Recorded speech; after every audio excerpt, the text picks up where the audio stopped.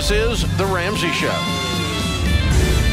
You can be intentional about your character. You can have money and a career. You are the hero in your story.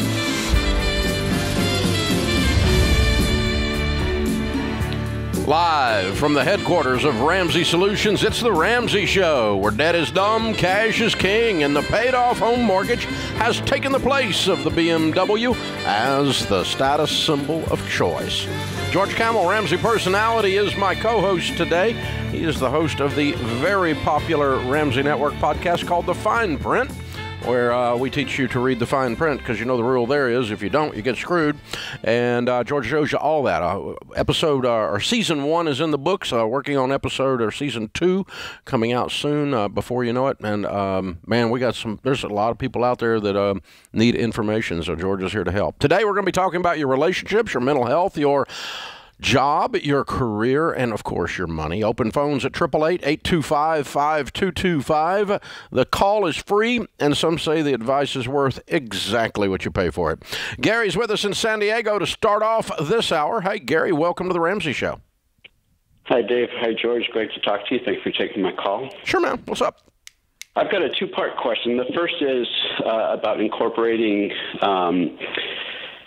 sinking funds into the Every Dollar app for budget, when you do a sinking fund versus just having a fluctuating budget. And the second is about market stability. So I'm baby step 7, EDM, make way more than I spend monthly. And my wife and I have been using Every Dollar inconsistently, but we're really focused now. And there's things like car insurance, things like that, property taxes that are several $1,000s that I'm wondering, do you set those aside monthly in your budget, or if you have the money, do you just do it every 6 months or every year? So that's the first part of my question. And then secondly, I know you're friends with Glenn Beck, and he's talking a lot about this great reset and everything. I'm wondering if you have any concerns over the market and alternate strategies like he does. Do you have crazy friends? I've got a few crazy friends. Glenn's one of them. I love Glenn, and he's completely out on a plank. I mean, he does this every 2 or 3 years. He predicts the end of the world. And I made a rule when I went on radio, I'm not going to predict the end of the world.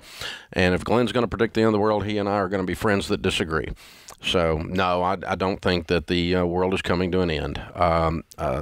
If it does, then it will, but I'm not adjusting my investments, and I never have. In any of the crises and the geopolitical upheaval that there has been, I've always just kept investing, and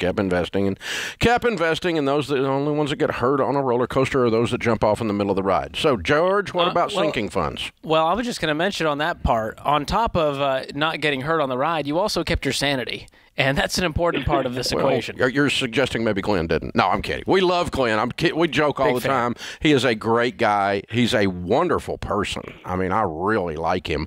But he gets crazy sometimes, man. And this end of the world prediction stuff is one of those times. So I sleep better at night without having to worry about that. He went off on the gold run a few years ago, getting everybody on to gold. And of course, I don't do that. So I got a lot of friends that I really love them and respect their intellect, but disagree with their ideas. And so that's all this is. Sinking funds. Let's talk about that. I'll tell you how I do it in my personal Every Dollar budget, and Dave can tell me I've been doing it wrong all these years, but I have a whole category called funds. That's wrong. No, I'm kidding. I just list them all out, and I divide it by 12. So I pay all my insurance premiums yearly because it saves money, and so if it's $600, I go, all right, we got to put $50 in that sinking fund category every month, and that's going to get set aside in my account so that when that time comes, the money comes out, and I didn't bat an eyelash. Here's the sinking fund are little miniature savings accounts to cover Christmas, because it comes every year in December. They don't move it, so you got to get ready, right? It's the old Christmas club account. It's just built into your budget is all. Now, Gary, I do want to. That's exactly how I would do it 99% of the time. I want to acknowledge, though, that you said you're an everyday millionaire. You have a huge income.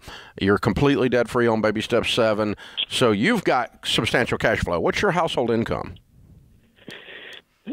So it's different this year. So I'm retired, and my take-home retirement guaranteed income gross is $15,000 a month, and I have okay. So if you have a $4,000 item that pops up once a year, you just put it in your budget, right?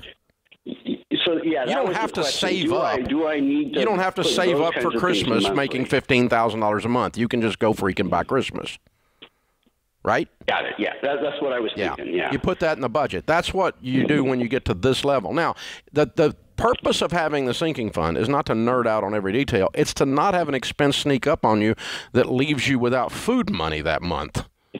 Because you got, oh my God, I got to pay my property taxes. I have no money, and I haven't saved up any to get ready, and they're due, you know. But in my case, you know, we're obviously baby step 7 people too, and so I don't have a sinking fund for my property taxes. I just write a check when it comes up because I can fit it into my income like you can, Gary, and so you don't have to do the sinking fund. But if you've got something that's big enough that you experience an ouchie, you know, it's like, when that hits in your monthly budget, then you probably should have saved up some to get ready for it with a little miniature named savings account. We call them sinking funds. And it helps to know when those are coming up, because sometimes you're like, I don't know when my premium comes out every year. So it's good to have that and have the dates. But like you're saying, you've got a buffer in the checking account when you get to a place like baby step 7. But until you're out there like that, I mean, when you're in baby steps 1 through 6 and all, and you're still fighting to pay off the house, you're not running with big lumps of cash laying around. I mean, you're running it. All those dollars have names and they're going everywhere. You need to use sinking funds in that case. Absolutely. Always.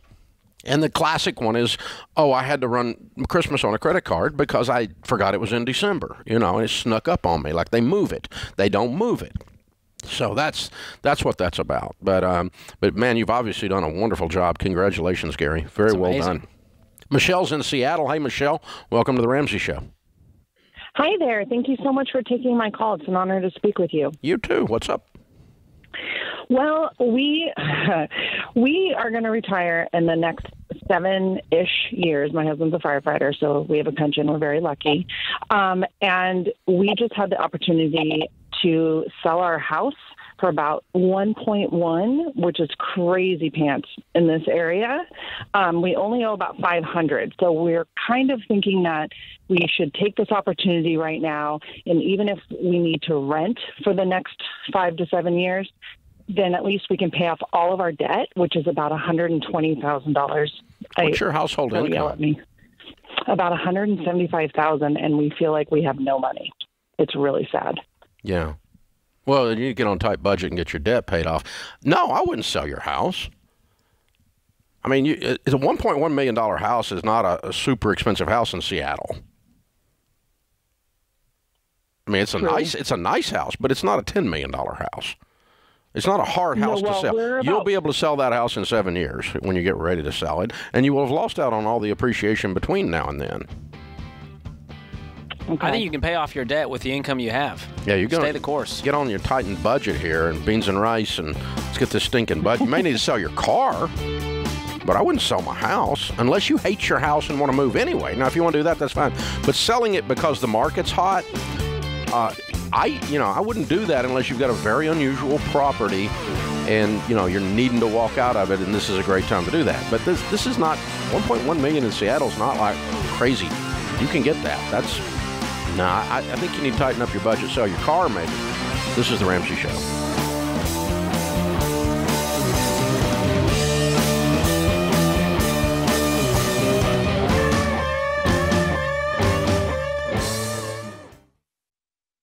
Life is full of firsts.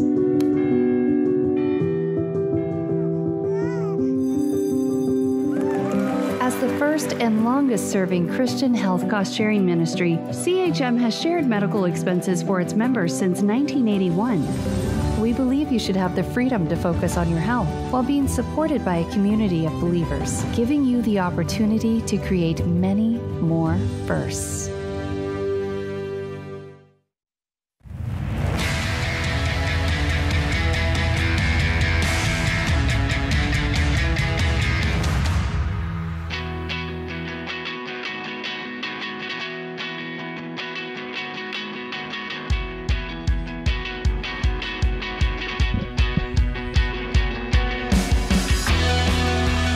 Well, we all know time is important. It's actually more precious than money. It's more precious than shiny toys or getting a certificate at work. And like spending money from an account when you don't know how much is in there, we never know how much time we have left. So, if you could do one thing that would make the time you have left worthwhile, would you do it? Well, of course you would. You got to make that dash between the two numbers on the gravestone count, right? Hey, we get that. And we want to help you do everything you can to be well. That's why we're partnering with BetterHelp, and we're going to give you a month of free one-on-one weekly therapy when you pre-order a copy of John Deloney's new book. Dr. John Deloney's new book is Own Your Past, Change Your Future. And your free month of one-on-one therapy is a part of pre-ordering the book. The book comes out in April, and we always have a bag of goodies that go with a book launch to get you to order them, pre-order them. We bribe you to pre-order them because it helps with our marketing. And this is the biggest bribe we've ever done. It's pretty incredible. It's a great deal. For a $20 book, you get BetterHelp for a month included. Wow. And, of course, you get the ebook and the audio book, too. And the audio book, the first chapter is out on Deloney's podcast. I listened to it yesterday. Yeah, and it's released that for free. As voiced by the author. And he didn't do a bad job. He's got a good voice. He's got a passable voice. Yeah, it's usable. Kind of a Batman vibe. It's usable. Well, he's always had a Batman vibe, but yeah, the voice worked out, and you can listen to it. Some audiobooks read by the author shouldn't be. Yeah, you're looking at me like it was a personal attack. No, there. I'm not. Okay. I'm just having a conversation with you, George. My gosh. You're so sensitive. I like to listen to your audiobooks while I read them. Thank you, George. And I'm highlighting every word. And you do everything exactly right. Good. Get a gold star, including brown nosing. So, RamseySolutions.com. Own your past, change your future. Mike's in Buffalo. Hey, Mike, welcome to the Ramsey Show. Hi, Dave. Thank you so much for taking my call. We greatly appreciate it. Sure, man. What's up?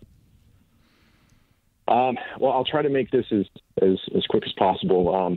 Big fan of yours. I wish my life looked like I was a big fan of yours. Basically, the nuts and bolts of it right now is that we've got a credit card judgment against us. The original debt was about $15,000. They're coming after us for about $20,000 after fees and interest. This is from Discover, and I'm trying to figure out what to do. They're they're mistakenly saying that I'm earning about 4 times what I actually earn in order to try to take 10% of my income. We've got a friend who's an attorney who's trying to help us sort through that and, stave that off, but that's kind of a Band-Aid. We just recently got our tax return, which is about $5,000. And, we're trying to figure out what's the best thing to do with that given our current situation. Okay. What's your household income? Well, my wife brings in, I forget exactly, it's around $50,000 annually. I'm currently the stay-at-home dad. I do work a couple of part-time jobs that don't make a ton. It's just basically, to help with essentials and bills and how old are your kids? Little things here and there. I've got 3. One is 8, one's 5, and one's 3. How'd you get this far behind? Oh boy. So a while back with that particular card, we had run some things up on it, like our honeymoon, paid it off with a refinance on our house. How long have you been married? Was close to 10 years now. Okay. We don't need to go all the way back to the honeymoon. How'd you get behind on your Discover card in recent history?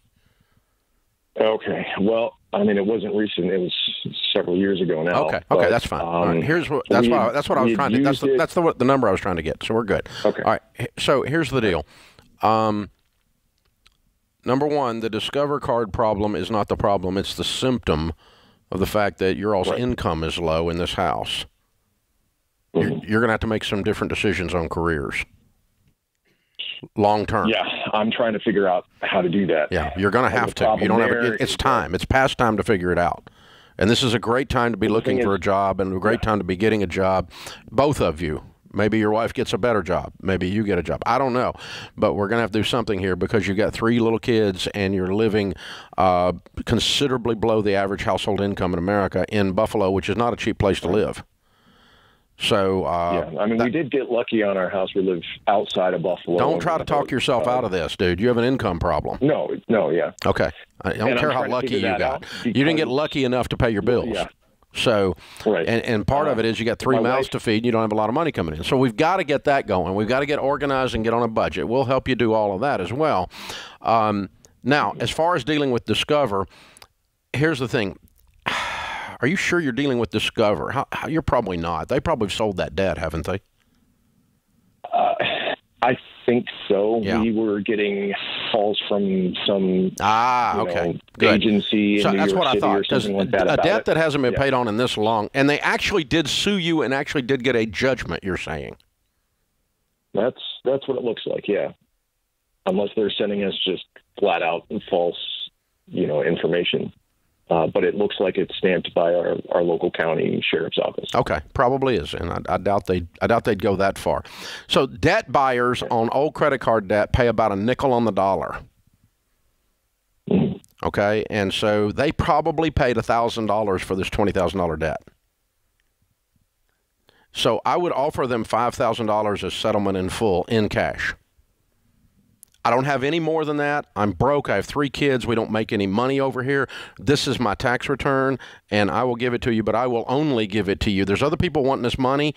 I'm behind with everybody. I'm getting ready to go bankrupt. If I can't work this out, and and just really whine and play a bad country song in the radio right there in their ear about how bad your life is, and because it is, and I got $5,000, and you guys better take that while the getting's good, and you get it in writing from them that this is settlement in full, and then you wire them the money. No electronic access to your checking account.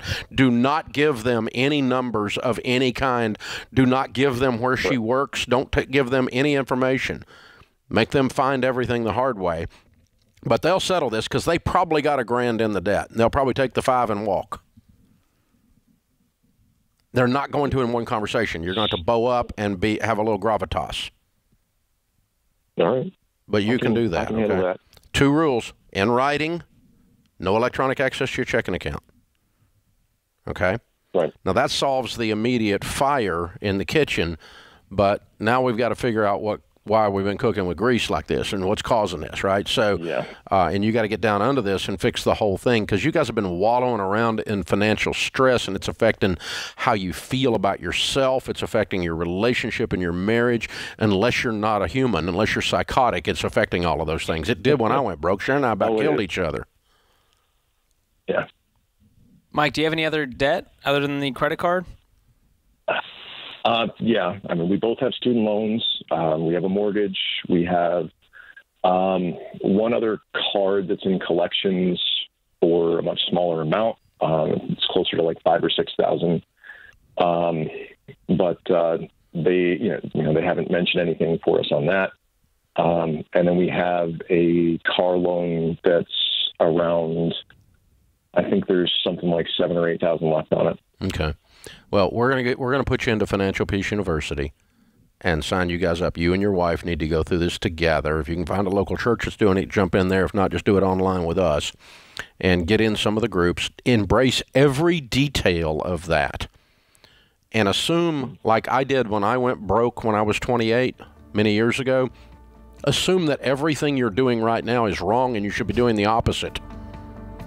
Because your life sucks, man. And I don't want it. I want you to win. The last 10 years. Yeah, I want you to win. And you've got to turn this around. Yeah, so you hang on. We'll get you signed up. And you call me back if you need some more help. George and I'll be here. We're going to be here for you. We're going to walk with you because it's scary as crud where you live right now. And I don't want you to be there anymore. I remember it. It's not fun. And you can get there. You can win. You can turn this around. Check out a local church and get plugged in. Get your marriage going. Make sure you're getting your bills paid. Get this settled and get it out of your life. You can turn this around. We can show you how.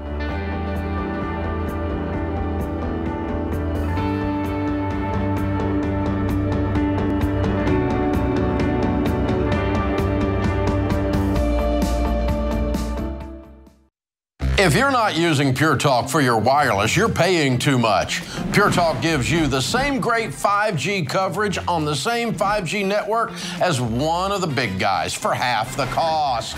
The average family saves over $800 a year. Go to puretalk.com and choose the affordable plan that's right for you. With their 30-day risk-free guarantee, you have nothing to lose. Go to puretalk.com and enter the promo code Ramsey to save 50% off your first month.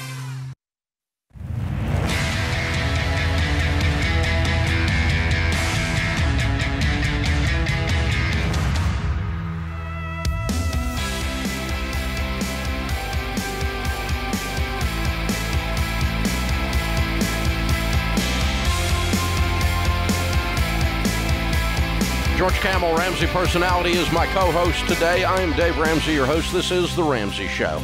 Brian and Jamie are with us in San Bernardino, California. It says on my screen you guys are debt-free. Congratulations. Thank you. Thank you for having us. Cool. How much debt did you pay off? We paid off $325,000 in 29 months. Whoa. Wow. And your range of income during that time? We started out at about $225,000, and last year Brian doubled his income, so that's what. You broke up. Brian doubled his income and what? Brian, we started about $225,000, and then last year Brian did really well. He's in, so he did really well and doubled his income last year, which helped us pay off the debt. So I'm sorry, your household income last year was what then? It went from $225 to $450? Yes. Okay. All right. So Brian is the only income. I'm getting it. Okay. That's what I was trying to figure out. Good. Way to go, guys. What in the world do you do for a living, dude? I'm in sales. Actually, Jamie's in the medical industry, so she also has a career. Her occupational is in medical. Oh, okay. Okay. So it was your household income $450? Did I get that right? Yeah. That wow. was last. So what kind of debt was the $325? So we had two cars that we had to pay off. We had a truck, my car, and then we also had an RV. And then our house is paid off as well. We just paid that off this morning. Whoa! Talking to weird people. So what is this California house worth? What's the house worth? So right now, maybe $800 to $850. Okay. Wow. Very good. How old are you two?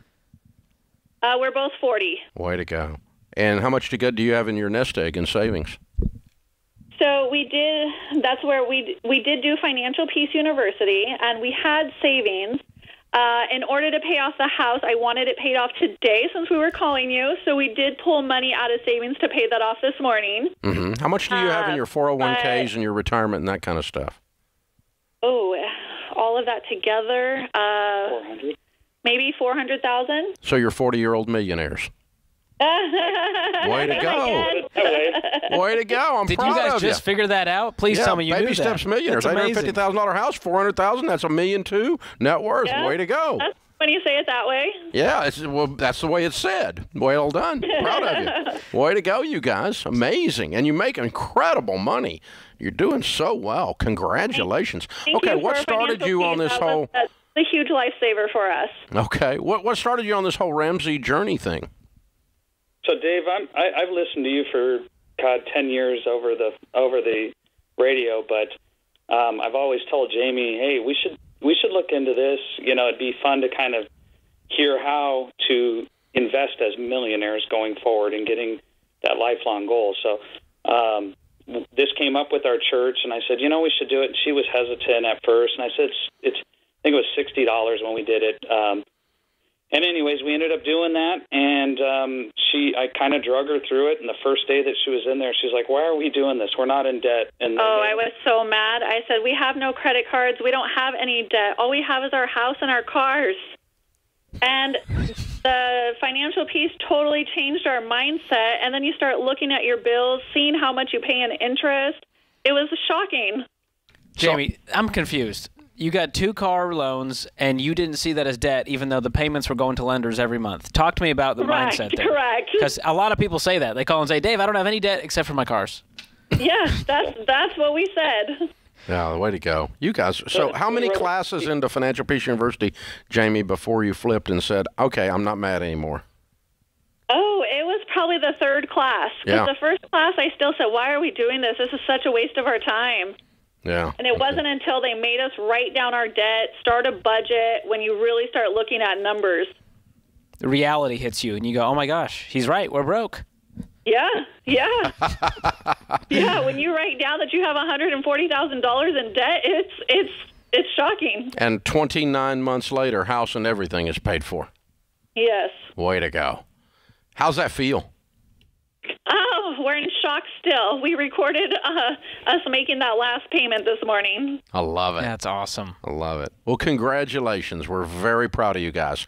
What do you tell people the secret to getting out of debt in 29 months is? What do we tell them, you said? Mm-hmm. Oh, you got to take financial peace. You have to do that snowball effect. Ah, okay. Cool. And also be on a budget. You know, I don't think we realized how much money was going out the door on a monthly basis versus what we were bringing in. And we were living, you know, as we considered comfortably, but the mindset that class gave us to change our viewpoints and just roll it down has now put us in an extremely good position going forward. Yeah. Wow. Pretty amazing. Way to go, guys! Whoop, whoop, whoop, whoop. I love it. So proud of you. You're incredible. Very well done. All right, we're going to send you a copy of Baby Steps Millionaires because you are one. Maybe you can pass that on after you read it and inspire someone else to do what you've done. I'm so proud of you. How Ordinary People Built Extraordinary Wealth, how you can too. It's a #1 bestseller. We'll also send you the #1 bestseller, Total Money Makeover, so you give that away and disturb someone's life. Let's create a holy ruckus together. Well done, you guys. I'm proud of you. Very, very cool. Well done. All right, Brian and Jamie, San Bernardino, $325,000 paid off in 29 months, making 2.25 to over 400.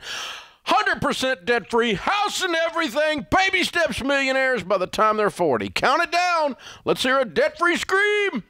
1, 2, 3. We're debt-free! Yeah!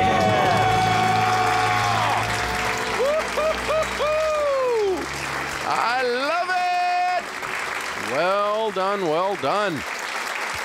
Absolutely incredible. Very cool, you guys. Very cool. That is how it's done. Man. 3 lessons in. That just for everyone to know. If you're taking FPU, sometimes I hear the first lesson turns them around, but she was hardcore. If you got a bad attitude, it might take 2 or 3. She's hardcore. I mean, she had the arms folded, you know, and the old body language that says I'm pissed and I don't want to be here, right? And you start to let the hair down, the arms start to spread out. Yeah, we can do this. Wait a minute, we can do this. I love it. That's so good. What a great story. Very, very well done, you guys. Michelle is with us in Miami, Florida. Hi, Michelle. Welcome to the Ramsey Show. Hi, Dave. Well, thanks to everything that you've taught, I am now on baby step 4. I have a fully funded emergency fund, and I'm saving 22% towards retirement, and my house is paid off. Yay! Wow. But like George said to that last couple, I'm out of debt except for my car. Whoa. How in the world do you have a paid-for house and debt on your car? I know. Don't beat me up for that. But the lease term is up in December, and my payoff amount is $22,000. I just learned that the Kelley Blue Book trade-in value is $27,000. So I'd like to know, should I pay off this car at the end of the lease term, or should I just cut my losses and go find another car? I'm sorry, I thought you said you could buy it for $22 and the value's $27. Yes. That would not be cutting your losses. That would be gaining. I guess. If you turned the car in and went and bought one just like it, you'd have to spend $27, or you can pay this one off for $22. Is that right? That's right. Therefore, you're getting a $5,000 discount, which is unheard of in this market in that sense. So do you have the money to buy it? Well, I'd have to eat into my emergency fund. Well, we're going to do that. What's your household income? Okay. I make $41,000. Oh. No, I would I would buy the car and I'd turn around and sell it. and get something cheaper. Make you a $5,000 profit, and then get something that's less expensive. Making $40,000, you don't need to be driving a $30,000 car. A lot of car for that income. Too much in things going down in value. I know they're not going down in value at this moment, but they will be soon again. It's used cars, and they always go down in value. So, no, I would make the $5,000 on it though, and flip it, and then move into another car at that point. And then never touch that again. Yes, ever, under any circumstances. This is the Ramsey Show.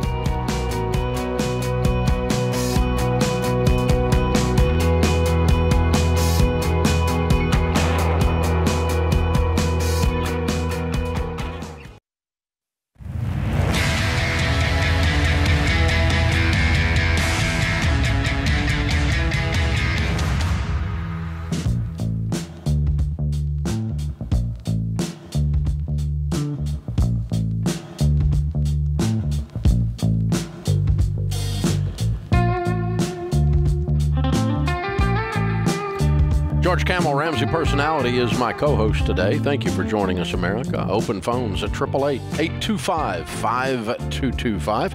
Adam is with us in Toronto. Hey, Adam. Welcome to the Ramsey Show. Hey, how you doing, Dave? Good, man. What's up? Oh, nothing. Well, I shouldn't say nothing, quite a bit, but just a little bit of a recap. Back in 2016, my wife and I did, as you say, stupid with zeros on the end of it. Spent a lot, and 2017 paid off about $65,000 of debt in 11 months, and I never did end up getting down for a debt-free screen. But anyway, fast forward now, in the last, I guess, couple of years, COVID has kind of destroyed my industry. I'm a pilot, and in Canada here, it really took a bad hit. It's just kind of recovering now. And so with the stress that kind of brought some marriage issues along with it. And wife is in a really bad spot right now. I guess we both kind of are.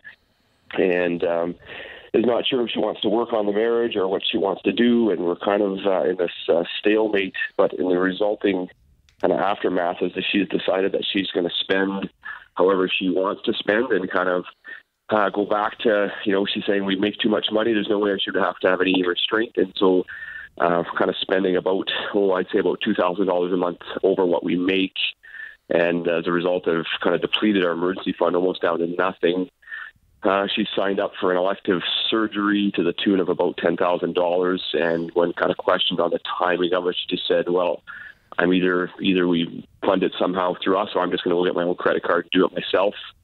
And so, but every time I bring up finances to her to talk about it, she says, "You're obsessed with money. You've got to stop being so obsessed."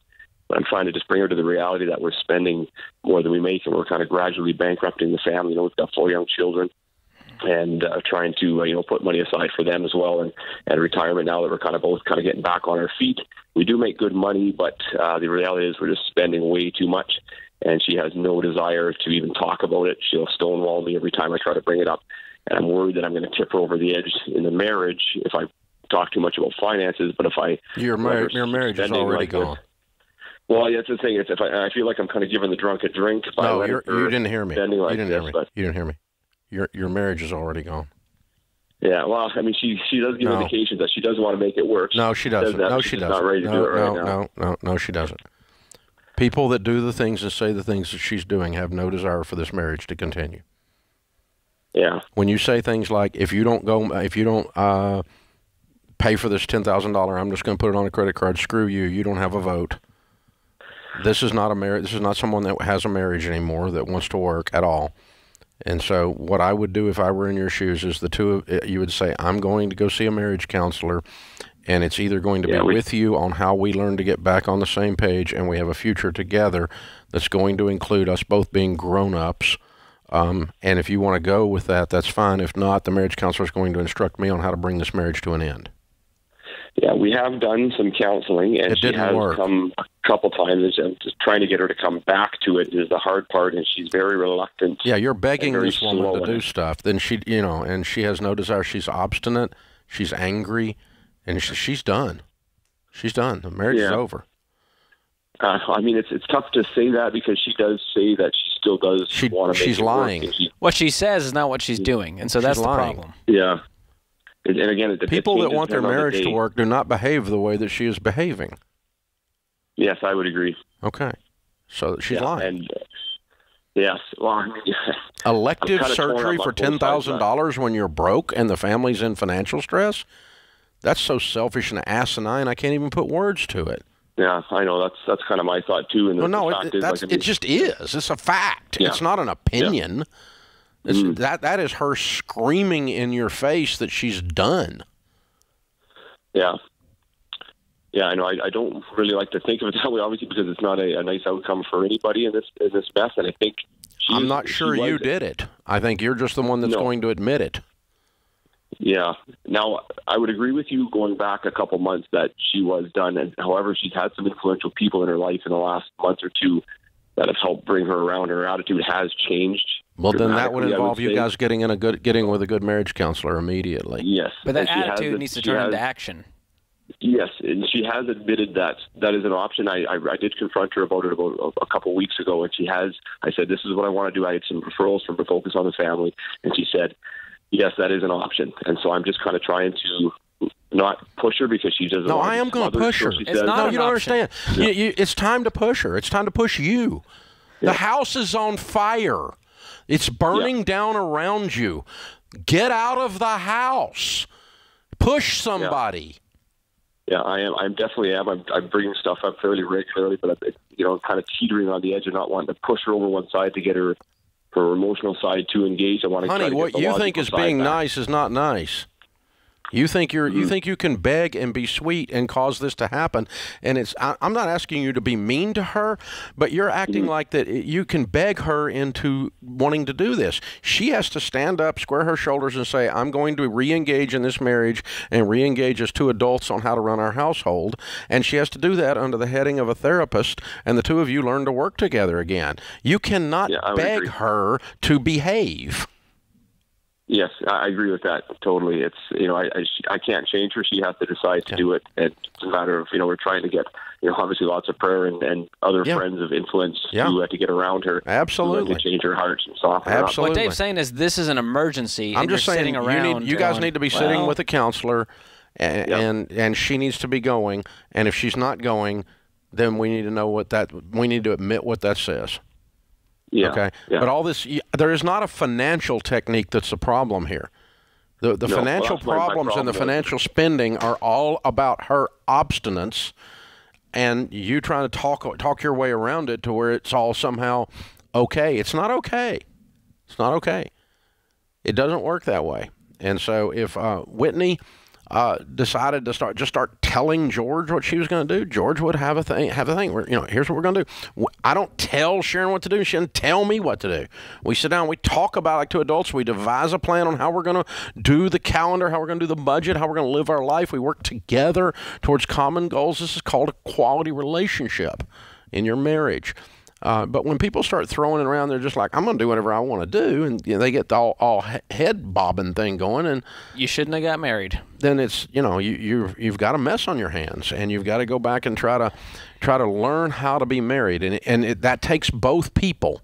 And you can't beg someone to behave. You cannot control someone else's behavior. Your behavior is the only thing you can control. And you put it in a situation to go, if you do this, then you're choosing to opt out. If you do this, you're choosing to opt in. But I can't make you choose. That's the only thing you can do is present options to her. But this idea of I'm going to let her go run our family and bankrupt us so that by being nice and letting her do stupid butt stuff that's going to ruin our family, then that and causes her to go to counseling, that's a false narrative. That doesn't work.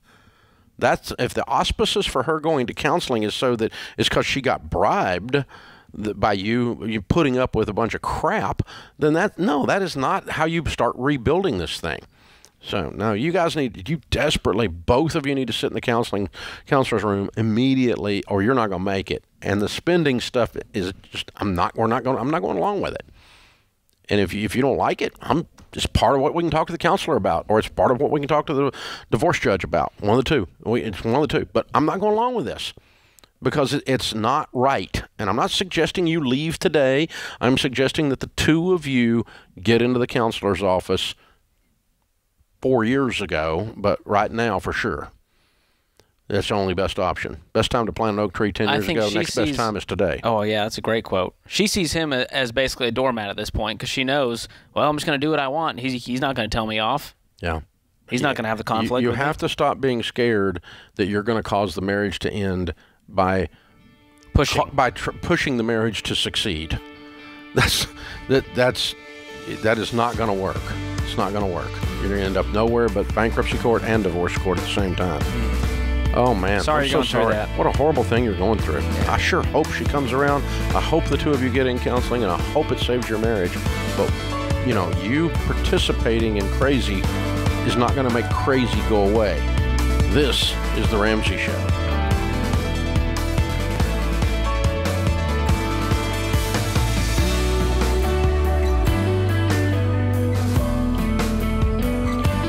Hey, it's John Deloney, co-host of The Ramsey Show. Did you know over 18 million people listen to The Ramsey Show every week? A lot of those people listen on one of our 600-plus radio stations across the country. To find a station near you, go to RamseySolutions.com/show.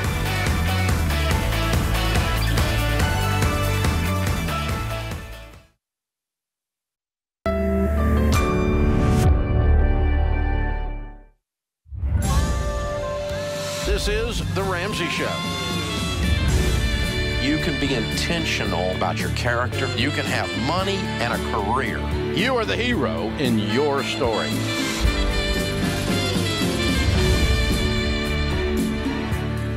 Live from the headquarters of Ramsey Solutions, it's The Ramsey Show, where debt is dumb, cash is king, and the paid-off home mortgage has taken the place of the BMW as the status symbol of choice. I'm Dave Ramsey, your host. Thank you for joining us, America. It's a free call at 888-825-5225. George Camel, Ramsey Personality, is my co-host today as we answer your questions about your relationships, about your money, about your career, your job, about mental health. Whatever it is you want to talk about, we're here to help you. The phone number is 888-825-5225. John is with us. John's in Chicago to start off this hour. Hi, John. How are you? Hello, Dave. Thank you for all that you do. Let me say that first. Well, thank you, sir. How can we help? I can't think of a single program that affects people's lives so positively. Okay, my wife and I are business owners, and we work together and have for over 20-plus years. Let me paint the scenario. You ask the questions you feel you need to know. Okay. We purchased about 3 acres of property. The intent for this acreage in the end is that we park campers and RV vehicles. This is my retirement job. I'm never going to retire. I know that. She knows that. But I have to have a plan for something I can physically do when I get to be much older.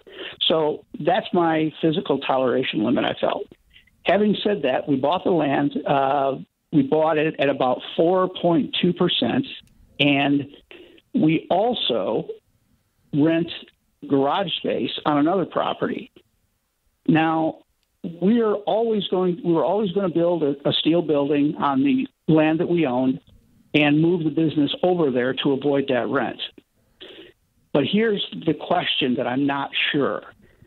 If I build the steel building, it's going to cost me, let's just say, $100,000. And I'm going to build that steel building with cash. Or do I take that $100,000 and pay off the loan for the land and then save up enough again to pay cash for the building, but then the whole time I'm renting the other one? So it's like this, not sure what really the best thing to do is question. What's your income? That's kind of where I'm at. Our business grosses, now I know that's not your question, but if you understand our business, it is. We're going to personally net about $250,000 a year. Okay. All right. All right. Well, it sounds like you could build the building fairly quickly if you paid off the land.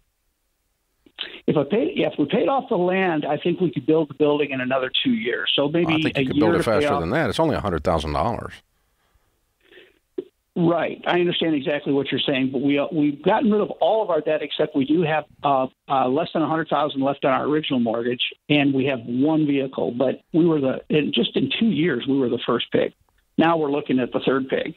Okay, I'm sorry. What did you say about you have a car debt? Yeah, we have one truck in the business. All the other trucks are paid for. All the other equipment's paid for. Okay. We have one truck in the business. And then we don't have any other retail debt. We don't have any credit card debt, nothing like that. So how much do you owe on the truck? About $35,000. Okay. And you have how much in cash right now? We have cash of about $20,000. Where was the $100,000 going to come from to build the building? In the contracts that are in place now for our business, we have several years of contractual work. So it's future revenue? It's going to make us future revenue. That's correct. Okay. So you were just going to cash flow it, is what you're saying? Oh my gosh, our cash flow is just insane now. But that creates a problem that you have to be more aware of. You can get lazy. Mm-hmm. Mm-hmm. What's on the mortgage? Your primary? Yeah, so about $99,000. Okay, and then you also have $100,000 owed on the land. We have about $150,000 on the land. We paid the land down about 25% in the last 2 years. So $35,000 on a truck, $100,000 on your house, and $150,000 on the land. Yes. And a $250,000 income. Yes. Okay. All right. What I would do is about $20,000 in cash. Your shortest distance between where you are and wealthy is to become debt free. Okay. And then cash flow whatever, and along the way you're cash flowing the business, but you're also cash flowing whatever needs. So I'm going to get the truck paid off as soon as I can. I'm going to get my house paid off as quick as I can. Then I'm going to pay off the land, and then I'm going to build the building with cash. Got it. Do you have an emergency fund, or is that $20,000 it? Yeah, that's what the $20,000 is, and we just weren't sure if paying rent was really the best thing to do during all this time. Yes. Yeah. Yeah, you rent because you still have debt. Yes. Okay. Yeah. That's actually a good answer. He's surprised. That's the well. That's the thing is this: you get caught up in it's like it's the same dichotomy that people say. Well, I pay $600 or pay $1,600 a month in rent on my home, so I might as well buy a house because the payment's only $1,700. And they're not the same. They're not the same. That's it's a false narrative that people use to justify or to rationalize buying a house when you're not ready to buy a house because you're broke. And so, the payment's the same, yeah, but home ownership's more expensive than non-home ownership. So, and the return. Let's throw $100,000 in the middle of the table. All it's going to make you is the saved rent. The fact that you don't have to rent the thing anymore, the building. If you used it to build a building, so your return on that $100,000 is not $100,000 in 1 year. So it takes a while for this stuff to work out, and I kind of know that because I've done that here. I mean, I've dumped a couple of $100 million into this campus that this company then rents back from me, but it's the rate of return is good. Reasonable on the money invested, but it's not like I get that money back every year that I put into this. It'll be years and years and years and years before I get that money back out of this place. Yeah, I own an asset, but it's not. It's not like you build a $100,000 building and it saves you $100,000. It doesn't. It's not. It'll be years before you break even on that. So that's what you're doing the math on. Okay, if we free up that truck payment, then we free up your mortgage payment, and you make $250,000. Yeah. Ding ding! Now we can save up and buy that steel building like nothing, and pay off the acreage. So if I were in your shoes, I would cut my lifestyle down to nothing. I'd pay off my house and my truck this year, and I pay off the building or the land the next year, and I build the building the next year. Now the question is, he's got $20,000 there. That's his emergency fund, but he's also got the truck. I don't know what he's doing with the business, so I'm a little bit worried that business having no cash at all could running put him a $250,000 top line or gross profit or whatever he's running there. So at home, I'd take him down to 1,000, but in the business, I might let him have some retained earnings. So I just kind of left that alone in this scenario. If it would have paid the truck off completely, I might have reached over and grabbed it, but I'm going to let it sit there for now and use this cash flow to clean this mess up if I'm him. John, thank you. Thank you for being a listener, and thank you for your kind words. We appreciate it. This is The Ramsey Show.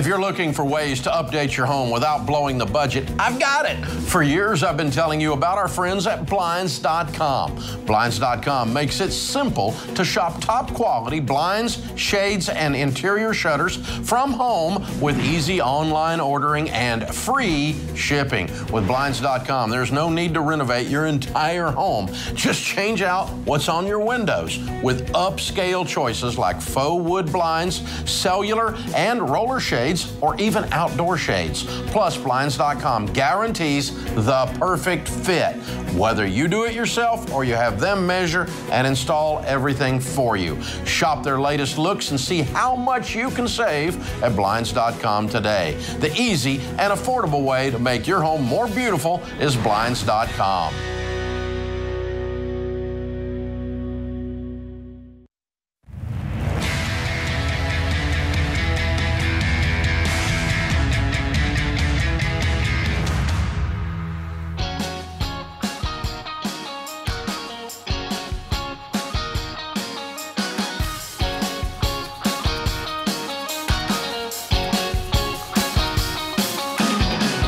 Ramsey Personality is my co-host. I am so excited. Smart Conference is back this fall. October 22nd, we're bringing this world-class event to Dallas, Texas. You're going to spend a whole day getting smarter. We're going to give you the tools and the inspiration you need to be smarter in every area of your life. You'll go home believing you can meet your goals. You can build wealth. You can grow as a leader. You can heal from mental health and relationship struggles. You can get the job of your dreams. We're bringing the best teachers and thought leaders. Joining me will be Ramsey Personalities Rachel Cruz, Dr. John Deloney, Ken Coleman, George Camel, Christina Ellis, Pedro Latorre, and special guests Craig and Amy Groeschel will be there speaking on marriage. Craig is the pastor of LifeChurch.tv over in Oklahoma City, the largest church in America today, and he and Amy are incredible communicators. So this is going to be an incredible all-day event, Smart Conference, October 22nd in Dallas. The early bird prices are gone.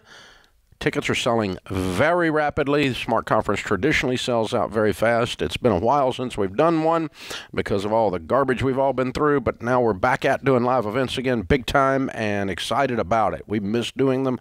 We've missed being out there in these cities with you guys. George, this is going to be fun. It's legitimately my favorite event, and I learned so much. I'm out there in the crowd taking notes because these powerhouse speakers are just bringing such inspiration, motivation, education. And so I want everyone to be there. It's a party. I mean, you get, 6,000, 8,000 people in a room after what we've been through the last few years, and we're just celebrating. We're having a great time. Well, and you're going to leave just exhausted and smart.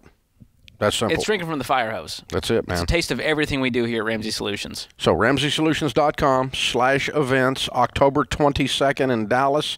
Get your tickets now before they are gone. It will sell out early.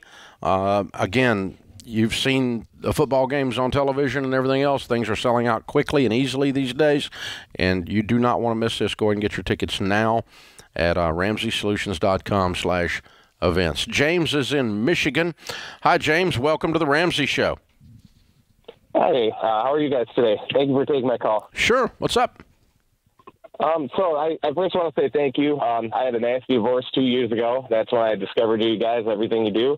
I went from a camper payment and a furniture payment all the way down to baby step 5, saving $15 per kid and a $529 plan. Wow. So, yeah, again, thank you. I guess my question is, I saw one unexpected side effect to this was my kids are very observant. My daughter is 14 now. My son's 12. I was getting all these questions, Dad, why are you paying cash for this? Everyone uses their card, all these weird things. So I've been kind of using that as a learning opportunity for them to kind of set them up to manage money better when they're older. Now it's to the point where my daughter, who is very ambitious, wants to get her first job after school, good grades pending, of course, but I really want to lead her in a way to where, she could start saving now and just build these habits early. So I don't know how to go about this. Do the baby steps apply to a teenager? Like, do I set her up with a, custodial IRA, or what do you guys typically recommend for this sort of, situation? Well, I think it's awesome that you're doing that and that she's seeing this stuff going, I want to do this, and not being pushed away from it. So, there's three things that you can do with money, and if she understands that, she's going to be okay. Give, save, and spend. And we've got her, the junior piggy bank. It may be a little beyond her at her age, but if she can learn to make money and then manage said money by giving a little bit, saving a little bit, spending a little bit, she's going to be okay. Yeah, you don't have to get super sophisticated and do custodial IRAs or anything at this stage of the game for her to learn. George is exactly right. Let's just make sure she's building the muscles appropriate to a 14-year-old. You can invest some, you can give some, and you can enjoy or spend some. And you need to do some of that out of each paycheck. And no, the baby steps do not apply to a 14-year-old. She's got a place to live. She's got food. That's her dad's job. But her job is just to learn how to handle money and to build these muscles in these three areas, and then they can get progressively more sophisticated. But we're not trying to when Dave Ramsey's kids were 18, they could not tell you super nerdy details about investments. They knew a general understanding of mutual funds, and they knew about generosity, and they knew about not spending money you didn't have. And that was about it. And they were ready to go to college with that. Now, you could take it a little bit further if you want. I'll send you a copy of the book Rachel and I did, Smart Money, Smart Kids, which is all about teaching parents how to teach their kids how to handle money. And it's all about age appropriate. A 3-year-old gets a different version of give, save, spend than a 14-year-old gets. But yeah, you don't have to do a bunch of fancy stuff. It's just a matter of answer her questions, put the stuff in front of her, and if she'll learn to be intentional with the money she earns, that's a big plus. George is exactly right. And at that age, our Ramsey education team does a great job. Our personal finance curriculum is now in 48% of high schools, and so I don't know if they have that at her school. If not, we've got a homeschool course on our website that you can jump onto, but something like that could be a good resource for her if she does want to do a little more of a deep dive. Yeah, she might actually love going through that. Amy is in San Francisco. Hi, Amy. Welcome to the Ramsey Show. Hey, Dave. Thanks so much for taking my call. Sure. I'm shocked that it got through, actually. I've called so many times. Well, I'm honored you did. How can we help? Okay. Well, a few months ago, I was searching on YouTube, and I typed in, my husband controls all the finances, and I came across you. And since then, I've been binge listening to you and your daughter, Rachel, and I've been learning so much in changing many things, just learning and then making some pretty big changes. So I'm at the very beginning and just working on getting out of debt. I've been married for about 14 years, and I have 3 kids, and my husband and I are currently separated. So my question is, it's kind of a relationship question, but also a financial. It's both. He's a financial advisor for Morgan Stanley, and we never combined our finances. We both came to the marriage with finances, and he bought our home a year and a half before we got married. And finances were always a really, really heated topic for him, and so I very ignorantly spent down the separate money that I had coming into our marriage, because I never had access to our community money. And he was really resentful that I didn't have a job. And we had our 3 kids kind of back to back to back. They're barely 4 years apart between 0 and all 3 of them were born in 4 years. How can I help today, so honey? I know. I'm really just wanting to hear just what you would have to say to this situation. I'm just super overwhelmed. I'm sorry. Sorry for what you're going through. This guy's not a nice guy. No, he's not. Yeah. Well, he is if I do it his way. No, he has a mean streak, and he's very controlling, and he's not a nice guy. And it wasn't just money; it was everything else too, right? Yeah. But money was always the trigger. Well, yeah. So but it always is. It It always is. Yeah. I'm sorry. So, I think what you guys are going to have to decide is if the marriage is going to stay together, and if it is, it's going to have a whole new set of terms. And that is that we're going to be sharing everything, and we both get a vote. You don't get the only vote. I don't think this guy's going to come to the table on that, so I don't have a good. I don't think he is either. So I don't think your marriage is going to continue. I think you have to learn what this looks like for you personally moving forward from here. Yeah. What's the future look like for you as a single mom? With huge child support and alimony from him. And I don't know what your rights in California are to this house that he owned prior to marriage. Your divorce attorney will have to tell you that.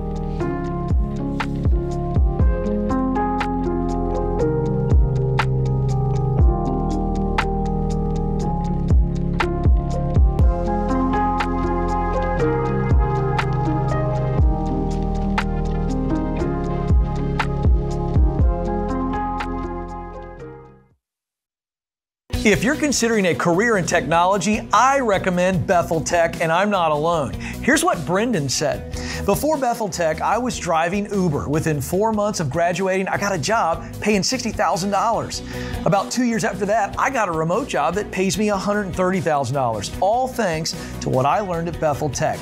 You could be next. Get started today at BethelTech.net and get $1,000 to $2,500 off of your tuition. Again, it's BethelTech.net/Ken Coleman.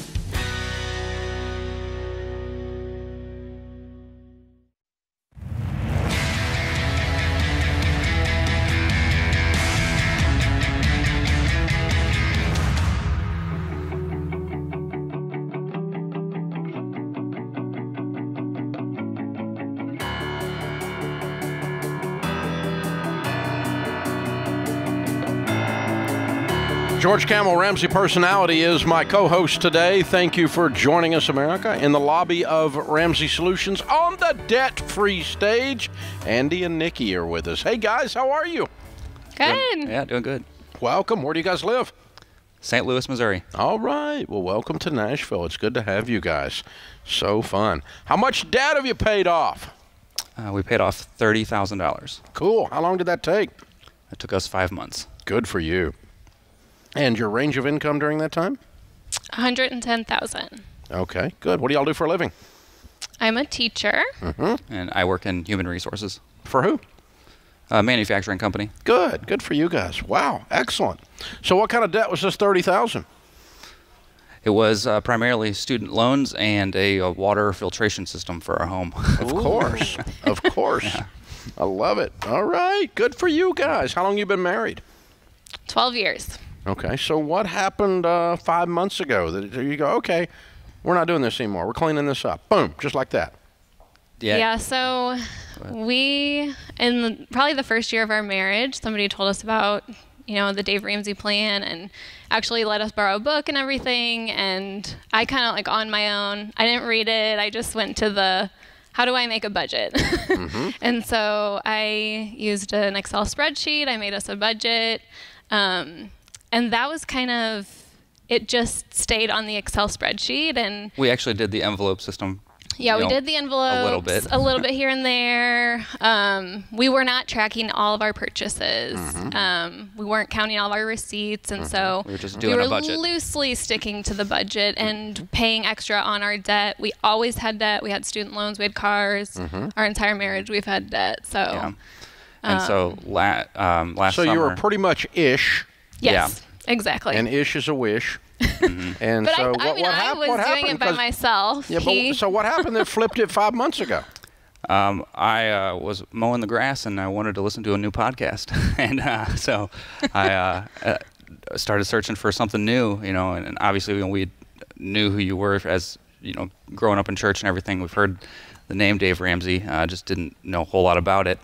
I found the podcast just scrolling. I started listening to these debt-free screams and just all the advice and what your future can look like if you take hold of it. And it was just very, very eye-opening. And I was convinced. I just became very convinced that we can be free of this. He was like, we can be millionaires. Yeah, she didn't believe me. I don't think so.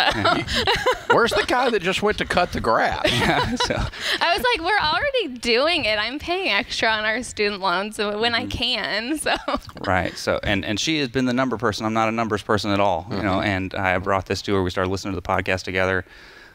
Decided that we were just going to do this. We're going to get on board and starting hearing all these stories of people just getting this intensity and fighting this battle, basically just to knock this out. I was like, this can happen. We should be able to do this. There's no reason we can't. So did you just need that bigger why, that bigger vision of like, what are we doing? We're just looking at what's happening next week. We need to look at what could happen 10, 20 years from now. Well, there was that, and we weren't doing as much as we could. There was no gazelle intensity. It was just like, we'll do extra here, like where we can. So it was. I want to retire. Yeah. It was the long-term vision and the intentionality. Yeah. So that got you guys fired. I mean, you went pretty hard at this. 30K in 5 months, making 110. I mean, this is rice and beans. What were you guys doing?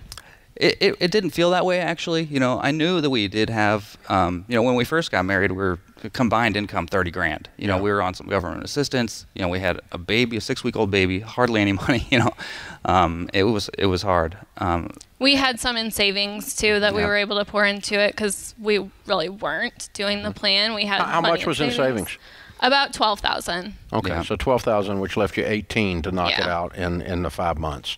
Yeah, that makes a whole lot more sense. I gotta ask, how much is a water filtration system these days?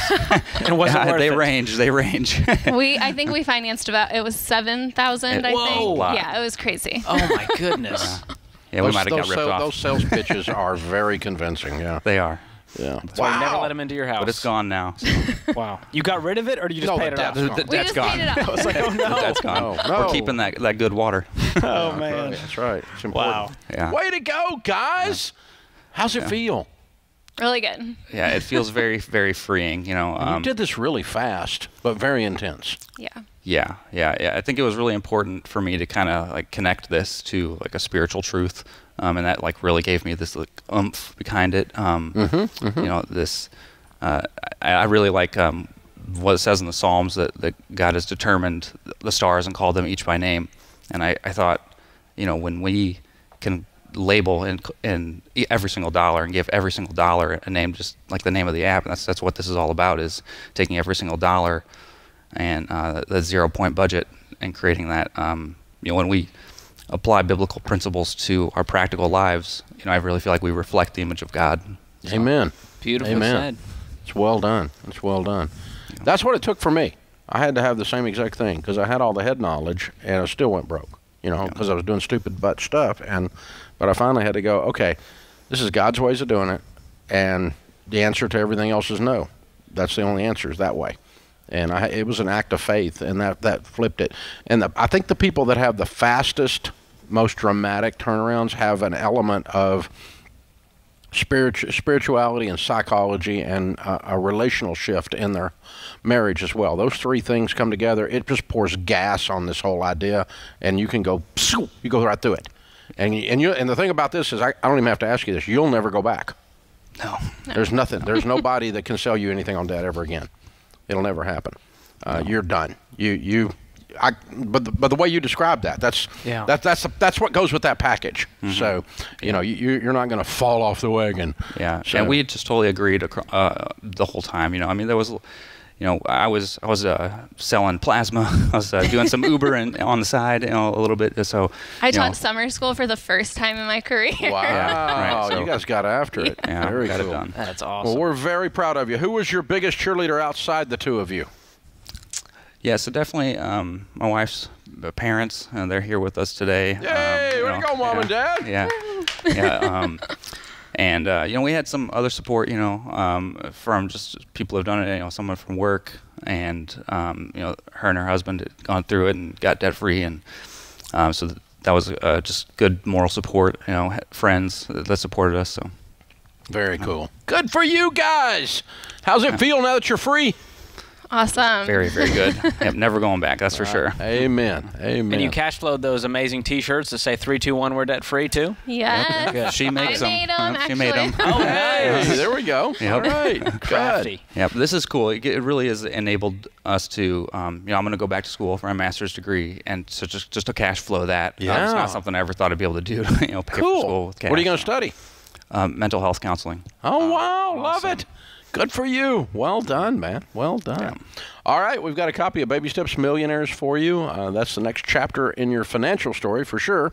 You've done an incredible job, and we've got a copy of Total Money Makeover for you to give away to somebody and stir them up and get them going. You brought the kiddos with you. What are their names and ages? Let's bring them into the shot. This is... Yes, we have Noah. He's 10, and Tenley is 6. All right. Everybody's got the T-shirts on. Adorable. Everybody's ready to rock and roll. I love it. Way to go, you guys. Andy, Nikki, Noah, and Tenley from St. Louis. $30,000 paid off in 5 months, making 110. Count it down. Let's hear a debt-free scream. 3, 2, 1. We're debt-free!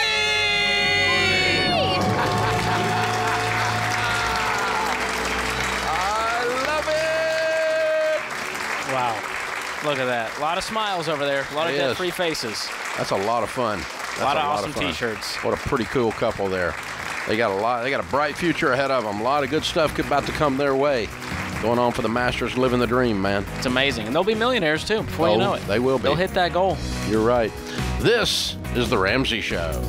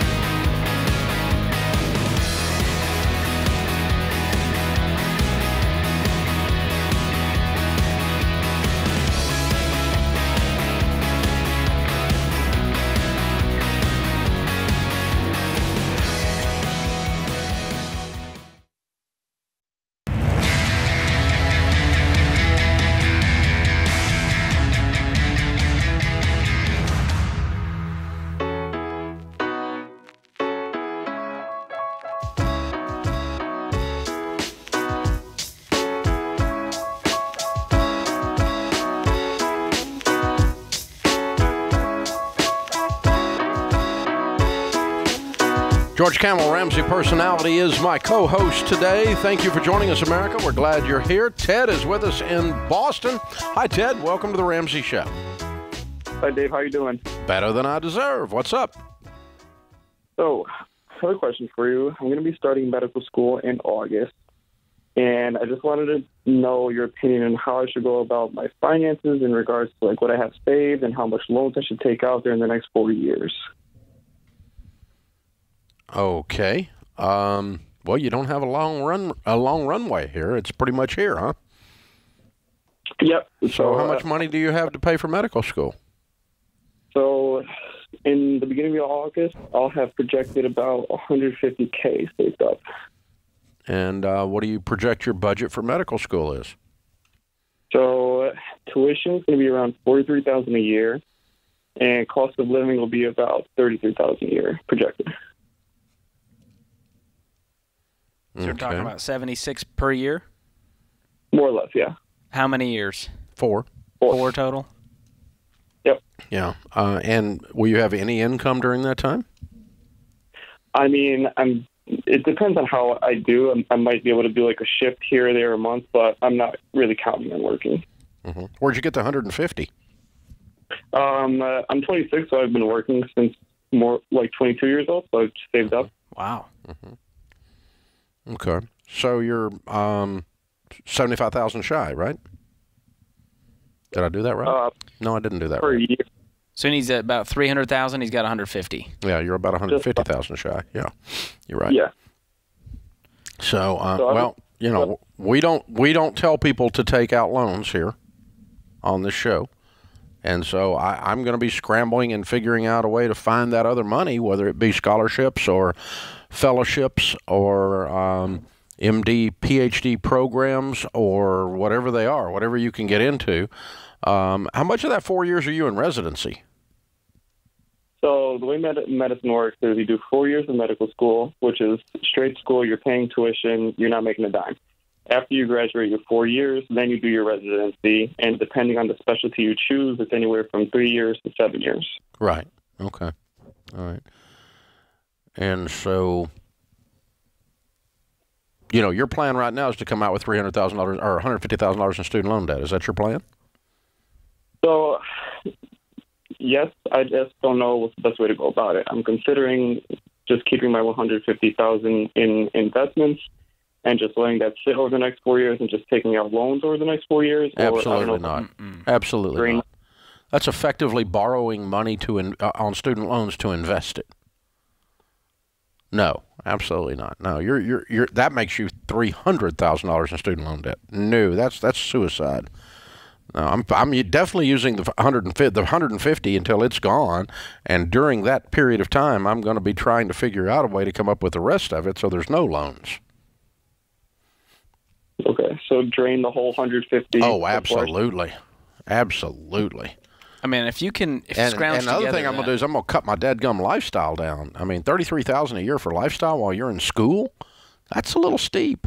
Yeah, I know he's in Boston, which is my hometown, but I think you can shave that down. I don't care if you live with 5 dudes, whatever you have to do to shave down that cost, because that is something that is in your control to an extent. And so I'm going to be, like Dave said, going for those scholarships, grants, whatever you can scrounge up there. I'm going to be working a little bit. I mean, you can do some work, especially you're not in school, 40 hours a week. You're studying, obviously. There's still summers. There's things you can be doing to bring in, 10, 20 grand a year. The other thing I'm going to do is do everything I can to find scholarship money. It's a lot harder to find scholarship money for graduate work or med school or law school, but we have talked to many people over the years that have found it and have done it, and I would. I definitely would. I'd make that my thing. So, man, and absolutely, listen, what your question does, it scares me to my bones because it tells me that in your mind you've normalized this level of student loan debt, and it's not normal. It's financial suicide, and it takes years to undo these kinds of mistakes.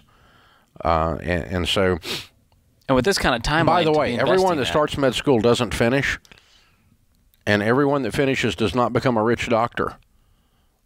This is mythology in this current world that we live in. And so the set of assumptions that allow you to go $300,000 in debt in your mind and that's all okay is a really dangerous narrative. You're setting yourself up for all kinds of problems. Alex is with us in Nashville. Hey, Alex, welcome to the Ramsey Show. Hey there, Dave. I'm so thankful that God graced us with you and your team, the ministry that you all have. We appreciate you so much. And George, hang on there, the YouTube trolls. Don't listen to them. You're killing it, brother. I appreciate the encouragement. Thank you, Alex. Hey, I'm a 27-year-old pastor in the Nashville area. My wife and I, we have one child who's almost 2, and we're in baby step 2. We have a very significant amount of debt, $107,000. And we paid off a significant amount since December, but we are seeking I want to seek wisdom from you guys on if it is the right time for us to have a second child. We really want a second child, but yes, we are gazelle intense on baby step 2. Yes. So it's always the right time to have a baby. It's always the right time. Okay. Babies are awesome. There's nothing better. We just know, obviously. The only time I tell you no is if you gave me these same numbers and said you already had 8 kids, I'd tell you to take a chill pill and let's get the debt paid off. But you got 1 baby and another one on the way. We do not tell people to stop life because of debt. We don't tell young couples to not get married because of debt. We don't tell people to not have babies because of debt, ever. Never have in 30 years of doing this show. Those are decisions between you, your spouse, and God. And the fact that you're aware that you're bringing a child into this situation and that, with 2 little babies, you guys are going to have to really keep the fire burning and get this debt knocked out means you're going to be okay, Pastor. You're going to do great. Thank you. I appreciate that. What's your household income? My wife's income? going to love you even more.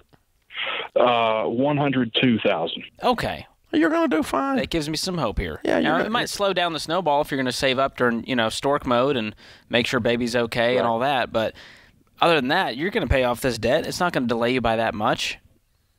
Yeah. I was just concerned that the shovel might have to be repurposed a little bit. It will. You know? It will. But it's not a deal breaker, and it's not going to mean you're in debt a decade longer. It's going to mean you're in debt 4 months longer or something like that. Right. Whoopty. Right. Whoopty. Babies are a big deal. Yeah. I'm just the Dave guy that wants to be out of debt yesterday. So yeah, well, yeah, I agree. I agree. And babies are the best thing you can do. So they're it's and no, they're the second best thing. The best thing you can do is grandbabies. Oh.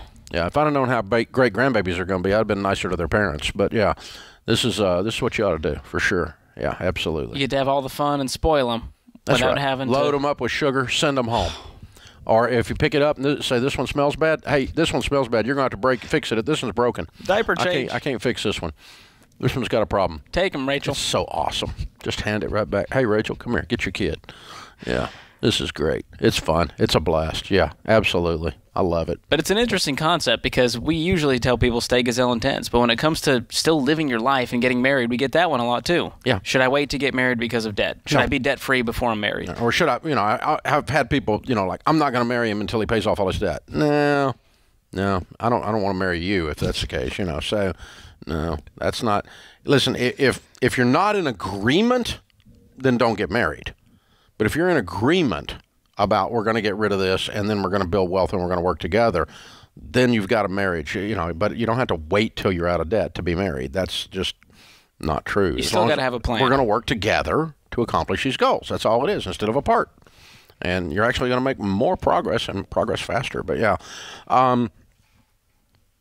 Rachel was born the year we filed bankruptcy. So we've never planned babies around money. Within reason. I mean, again, if it's an extreme situation, but within reason, I just don't put that as part of the equation. That puts this hour of the Ramsey Show in the books. Good hour, George. Nice job, Kelly and Jenna and Ben in the booth. The booth people are lined up in there. Even Zach's in there. This is the Ramsey Show.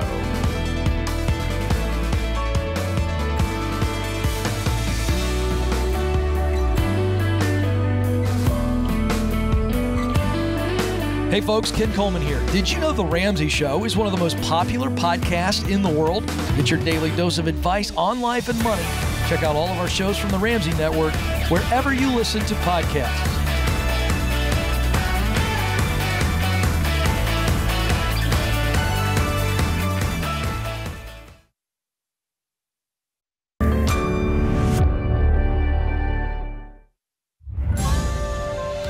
This is The Ramsey Show. You can be intentional about your character. You can have money and a career. You are the hero in your story.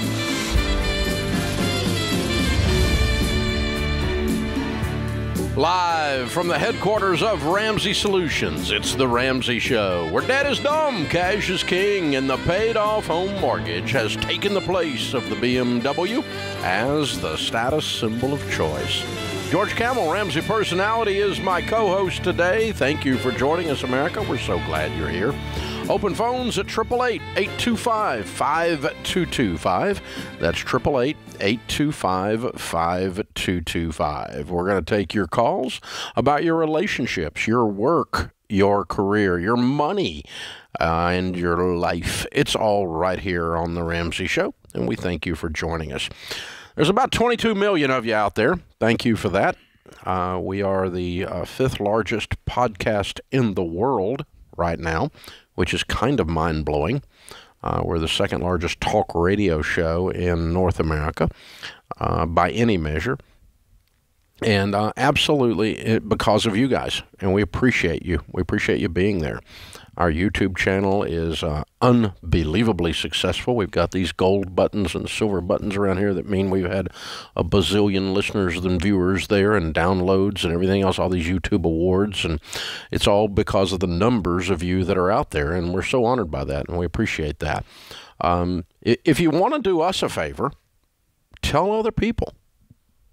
That's the biggest favor you could do it. Spread the word. Say, hey, listen to this podcast. Listen to this talk radio show. Watch this on YouTube. And George and I would appreciate that. And the folks at Ramsey would appreciate that. Spread the word. That's how life change happens, I found. It takes a friend going, hey, you got to check this out. Yeah, check this guy out. And, we'll do the talking for you. You don't have to talk them into it. We'll talk them into it.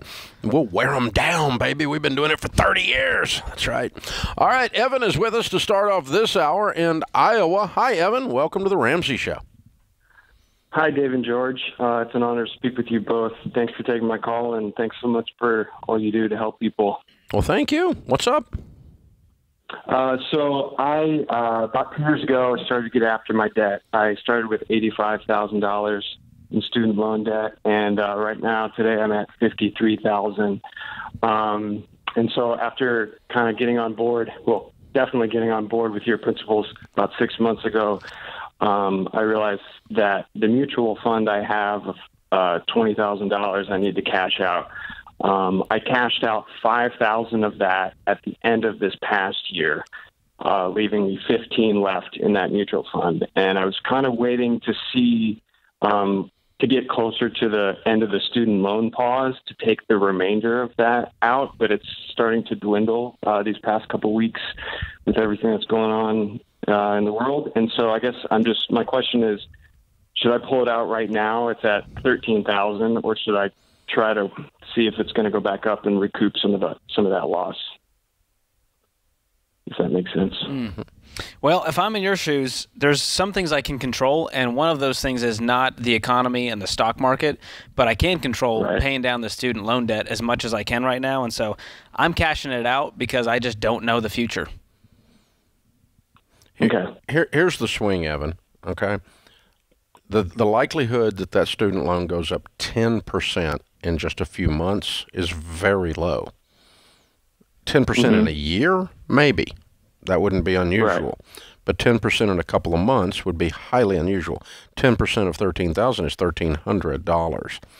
We don't have a $1,300 discussion. We have a $53,000 problem. $1,300 one way or the other does not make or break this discussion. Okay. So what happens is... I had the feeling that's what you're going to say. Yeah, I do this all the time, and that's why I recognize it when other people do it. Here's what we do.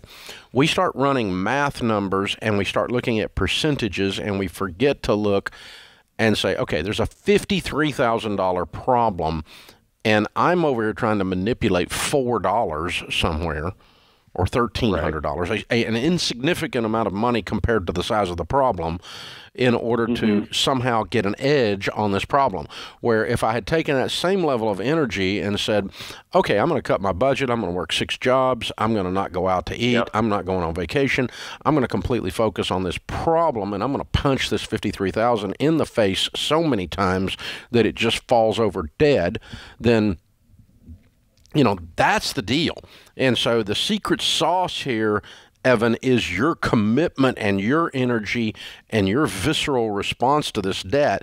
That is 95% of your solution.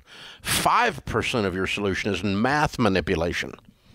And so that's what I forget, that because I'm a math nerd and I'm always going to fix it with math. And most of the time it's not math, it's Dave. He's the problem. On paper, it looks great, but then life happens. So here's what I'm seeing on paper, if it helps you out. You've already paid off $32,000 in debt. Yeah. If you cash out the mutual fund, you're now down to 38. No. He's down. He went from 85 to 53. So that's about a 32. Yeah, so he's got. He goes down to 38. I'm sorry. Yeah, so then you go down to 38. Now I can see the light at the end of the tunnel because he goes, I've done this before. $3,000 a month. You're done in a year. Boom. And you start to go, The momentum is more important. And then you start finding that money. You say, I go get that different thing. I change this around, and that's how it works. So that's the weird thing about personal finance, is it's usually not a math problem. It's usually a focus and intentionality problem, a sacrifice problem, a commitment problem. It usually falls in those categories, and that's what changes everything. So that's just a great call, Evan. It's a really, really good question, because it exposes the things that most of us do, where we place our energies or we think something's a solution that's not. And so it's like, okay, I'm going to refinance my credit cards from 18 down to 14. Okay, how much do you have in credit card debt? $1,000. You just saved $4. Sometimes the you math just helps. changed your life. Yeah. You know, it's just you didn't say why did you can't even pay for the stamp to fix this. I mean, you probably wouldn't use a stamp, but oh my gosh, you know, I mean, it's just that's wow. But this is a good point, because with the stock market and investing, when you're up 5%, 10%, you go, well, I got to keep waiting, and you start to get a little bit greedy. Like you're in Vegas, and you're like, well, I'm up, I'm doing well. Let's keep riding this thing out and see how it goes. But that's not the problem. The problem is you're not making the extra percent. The problem is you're $53,000 in debt, and the payments are eating your life. Exactly. So you got it, Evan. You got this, and I could tell by talking to you that you got it. And so I predict good things for you. Call us back with a debt-free screen. It's coming. It's coming your way. That's very cool. Personal finance is 80% behavior. It's only 20% head knowledge. That means that here's how you become wealthy. It's 80% behavior. It's only 20% head knowledge. The mathematics of becoming a millionaire, 6th grade level. 6th grade level. It's called compound interest. It's not a calculus formula. It's not a trigonometry formula. The Pythagorean theorem is not involved. What a waste of learning that was. The twerp in my mirror, however, is the biggest issue. If I can get that boy to behave, he can be skinny and rich. You'll get there. We'll get there. You're 1 for 2. Too soon. You look great. You're fired, Jordan. Okay. This is the Ramsey Show.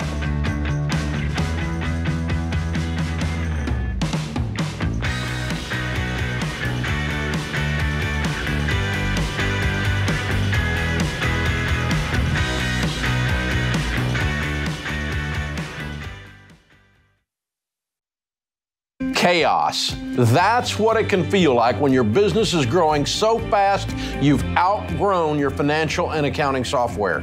The faster you grow, the more likely you are to lose control of the numbers. And here's the reality. If you don't know your numbers, you don't know your business. That's why we use NetSuite by Oracle, the #1 cloud financial system. Over 28,000 companies use NetSuite by Oracle, including Ramsey Solutions, because NetSuite gives us a single view of everything we need to make daily decisions. Whether you're making a few million to hundreds of millions a year, NetSuite gives you the visibility and control of the things you need to grow, like your financials, inventory, HR, planning, budgeting, and more, all in one dashboard. Go to netsuite.com/Ramsey right now to get their free white paper. Jumpstart your CFO career.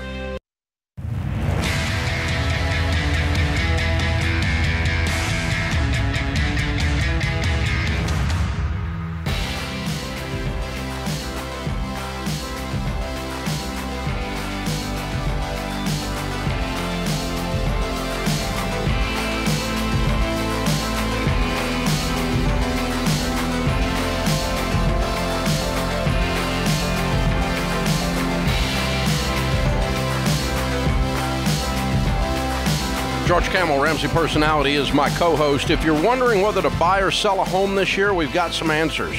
You can expect the market to be a lot like last year, with prices still on the rise, but interest rates are expected to go up too. So what can you make of all this? Well, if you're buying a home, you might be up against some heavy competition, some big price tags, and if you want to sell your home, chances are it'll sell quickly for top dollar. Of course, this all depends on where you are, because every real estate market's different. But to win in any market, you really have to know what you're doing. This is not amateur hour. So you need to work with someone who knows what they're doing. You need an experienced, high-octane, high-protein real estate agent at your fingertips, and we've got that for you.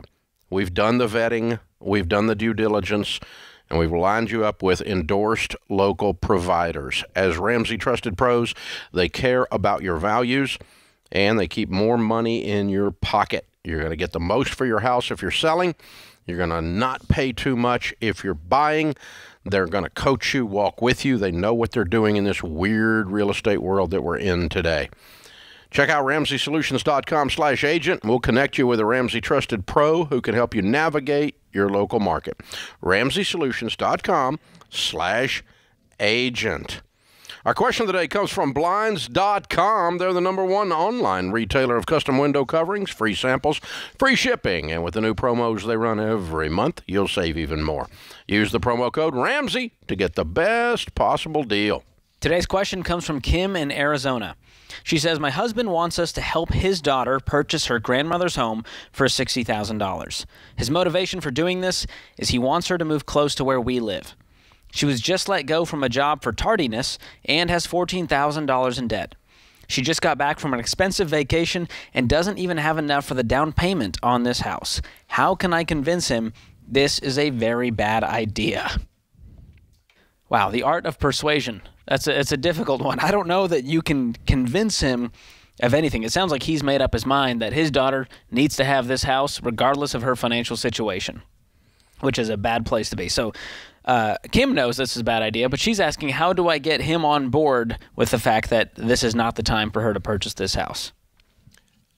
There is a few times in my life I have been an enabler, but a whole bunch of times in my life doing financial coaching, I have run into people who are enablers, whether they're enabling someone that's an addict or they're enabling other bad behaviors. Enablers, which your husband is, Kim, are the nicest people. They want to help. They're very sweet people. If you're an enabler, I know this about you. You're a kind, gentle, compassionate, you're not a grouchy person. You're a sweet person. Because enablers always are. They always feel like they want to help. And he wants his daughter close to him. That's sweet. And he wants to help his little daughter. And he's helped her a lot over the years to the point that she's basically useless. He's helped her so much that she has no character. She can't seem to show up at work on time. She's a grown-up who can't even scrape together the money for this. I mean, you know, he's created a mess. And Kim, the only thing I've ever been able to do with enablers, because they are convinced that they're helping, and they are helping people do the wrong things, and they're the sweetest people, is I just tell them, I just say, you know, you're so sweet. You need to realize, though, that when you think you're helping, you're actually hurting. So, honey, I don't think you should bring harm to your daughter. I think you should love her enough to not bring harm to her. And to participate in her craziness, to participate in her irresponsibility and encourage it by financing it, is bringing harm to her. She needs to learn to keep a job by showing up on time, get her freaking work done. And the fact that she can't do that is because you've done this with her whole life, because you've helped her so much that she has no character. She has no bones inside of her character. And so, honey, you're not helping. You're hurting. You're bringing harm to her because you're not doing anything except going. She's not going to get better because you did this. Now, the goal is for her to live closer to them. And the grandmother's house. And the grandmother's home is in the deal, too. So there's also some sentimental value here. Emotion and sentimental value. So here's what we could do that I think would be good for his daughter is to say, okay, here's what we're going to do. If you do these 3 things, I'm going to help you. But I'm not going to do them for you unless you do these 3 things. One is you get 4 jobs and you start working 60 hours to 80 hours a week. You will not die from hard work. Just before you die from hard work, you pass out. So you will not die from hard work. You're going to be okay. That's science. It's science, yeah. And it's brain science. And so you're going to be okay. I want you, and number 1. Number 2, you're going to go through Financial Peace University. And you're going to graduate in a week. You're going to binge watch the videos, and you're going to go through them, and we're going to discuss them together. And number 3, with all the money that you're making, you're going to save all of it. You're going to spend none of it on stupid butt stuff because you need to come up with a down payment really, really quick. And if you do that for 60 days, I'll help you get this house. But if you don't do that, I'm not going to help you get this house. And so what you're doing there is you're encouraging her. And you know, I'll even add one more. I'll pay off half of your debt, your $14,000 debt, after you pay off the first half. Get some skin in the game. I'll match you. You put $1,000 on it, I'll put $1,000 on it. You put $2,000 on it, I'll put $2,000 on it until it's gone. That gets rid of the $14,000 worth of debt, and then we'll help you get Grandma's house. But she's not going to be able to keep Grandma's house. She's going to lose Grandma's house. She's going to get foreclosed on if you go into it this way. So the only way I've ever been able to get an enabler to stop enabling is to convince them that they're actually bringing harm, because an enabler can't stand the idea that they would be hurting someone because they're sweet people. And if I can finally convince them that they're causing harm rather than helping, that their version of help is actually harmful, then that's the deal. Sometimes kicking someone's butt's the best thing you can do for them. Absolutely. Especially if it's your daughter. It's moms and dads with grown kids in their basement. I mean, listen, an eagle that doesn't leave the nest eventually is known as a turkey. And so you've got to help them leave for their sake. You're not helping them. You're hurting them. You got a 36-year-old in your basement. You've brought them harm. They're emotionally stunted in their growth.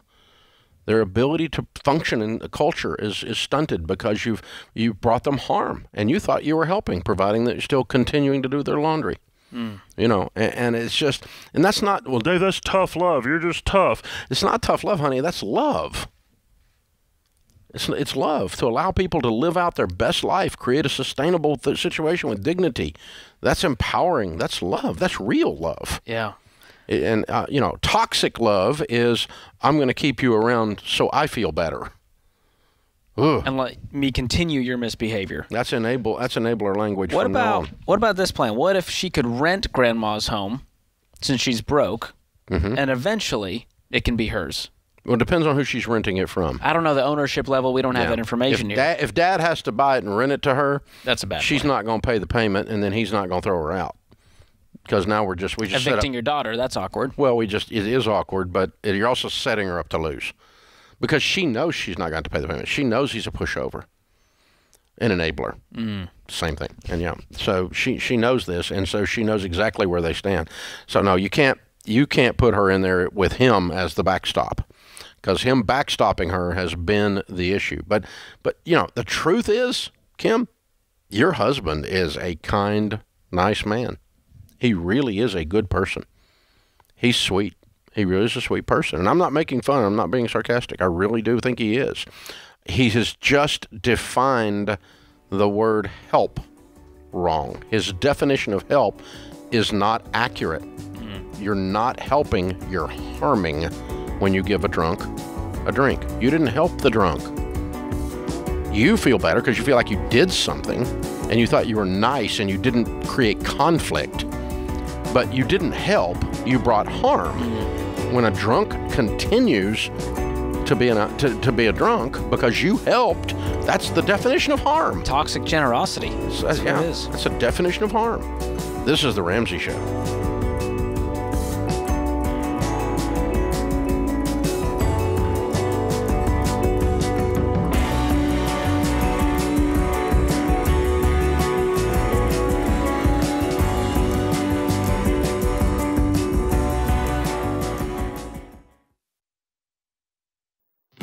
Look, I love real estate, and I want you to have a house, but I don't want a house to have you. That's why you need to get in touch with Churchill Mortgage to make sure you do this right. These guys are awesome. They'll help you get on a smarter mortgage plan because they're committed to doing what's right for you. That means they check in every year with free consultations to help you stay on the right plan.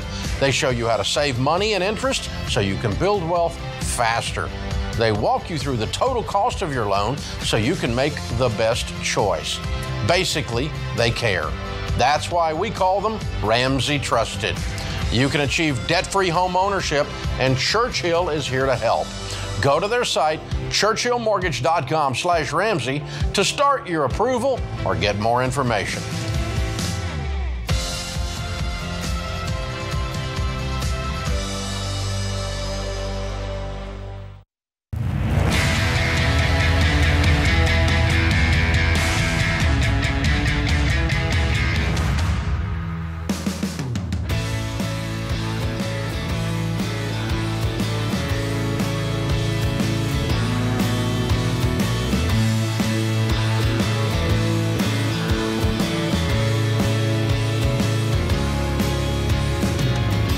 George Camel, Ramsey Personality, is my co-host today in the lobby of Ramsey Solutions on the debt-free stage. Seth and Kristen are with us. Welcome, guys. Hi. Good to have you guys. Where do you guys live? Elkton, Tennessee, about 45 minutes south of here on the Tennessee-Alabama border. Down towards Huntsville. Yeah, Yes. very cool.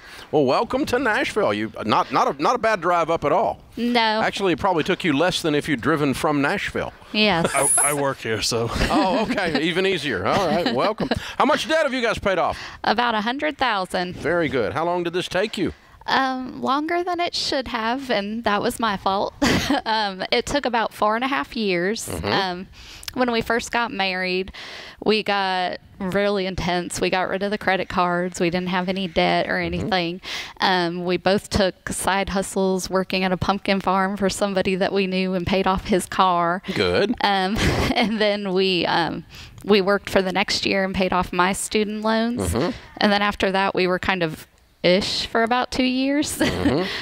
He kept saying, "Oh, let your foot off the gas." Yes. Yeah. He's like, "We need to do a budget. We need to do a budget." I'm like, "Nah, we live on less than we make. We save some each month. Why do we need a budget?" And so then Eventually she saw. Yeah, eventually. Well, then COVID hit, and I'm a pediatric speech pathologist, and our clinic was shut down for 2 months. And I was pregnant, and so then by the time we opened back up, I was on maternity leave, so I was out of work for several months. And so after kind of everything started opening up again, you had an event here called What Now? Yeah. And we came to that. Yeah. You were in the studio audience. It was we were. It was only yes. a couple hundred people down there. Yeah. Yes. Yeah. And so we went home that night, paid for the every dollar budget, and we got on board. And as soon as I went back to work, it was like game on. Okay. You finished it up then. All right. Yes. We got you back on track. I like it. Yes. Yeah. The pandemic was the wake-up call. It was. It was. Wow. I'm proud of y'all. Well done. Sometimes it's harder to return to something than it is just go all the way through it. It was a little bit hard at first, but I mean, using the Every Dollar app literally made a difference. I mean, we tried the cash envelopes, but we do grocery pickup and stuff that don't take cash, and so it was harder to stay on budget for us that way.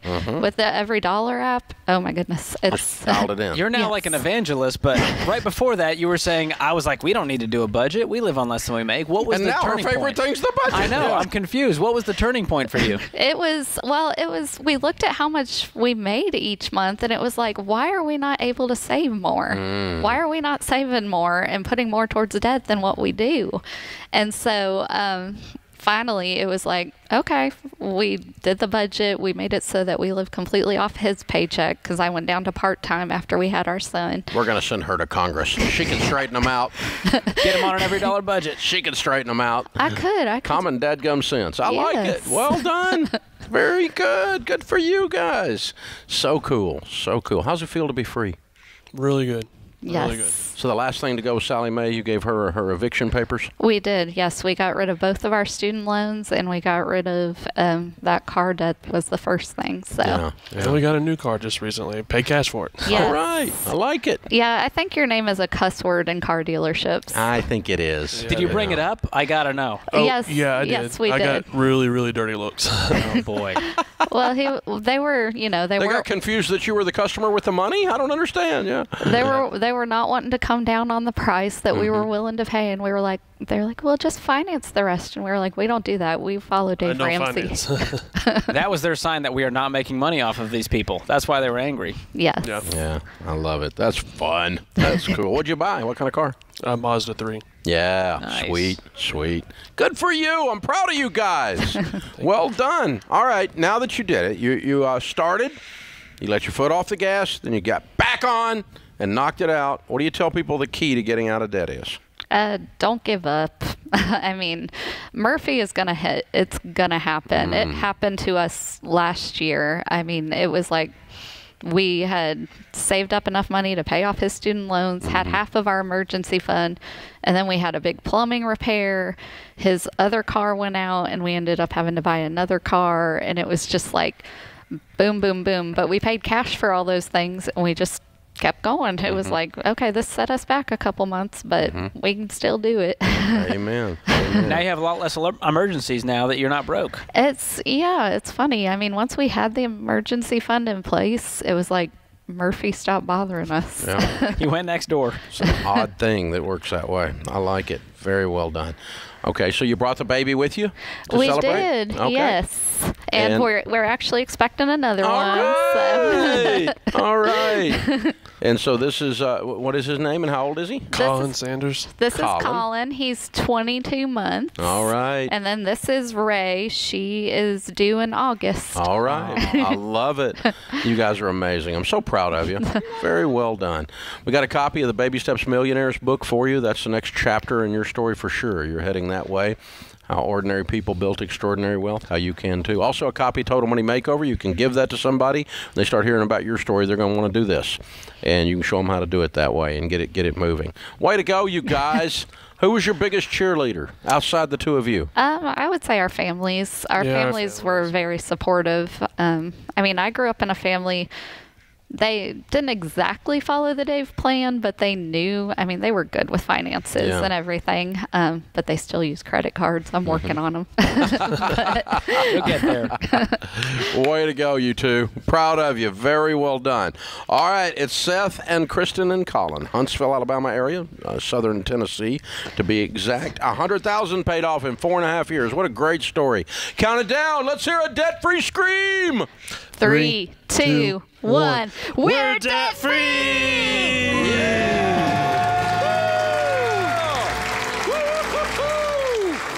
Way to go, you guys. Way to go. That's amazing. Love that. Anyone can transform. Even the budget haters. They can learn to love the budget. More than that, I'll be an evangelist for it. Amazing. I mean, love it.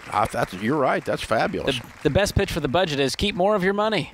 There it is. Once she figured that out, she said, we're working too hard. Where's our money going? We can keep more of this if we do the budget. If we make the money behave that we have. That's exactly right. Very well done.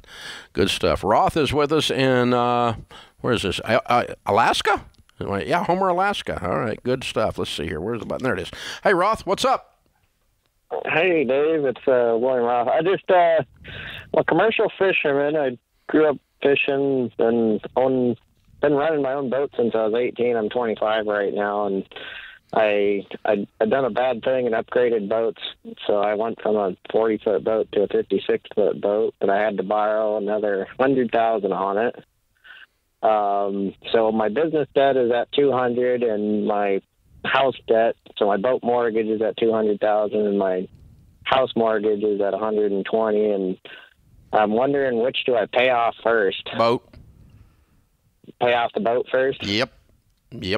What are you making? What's your net profit a year? It varies because it's fishing. I know. Some years are 200, and other years they're like 50. Really? Yeah, it can really vary a lot. We've had more steady years as things have kind of leveled off. Also, so what do you think you're going to make in the coming year? What would you guess you're going to make next year?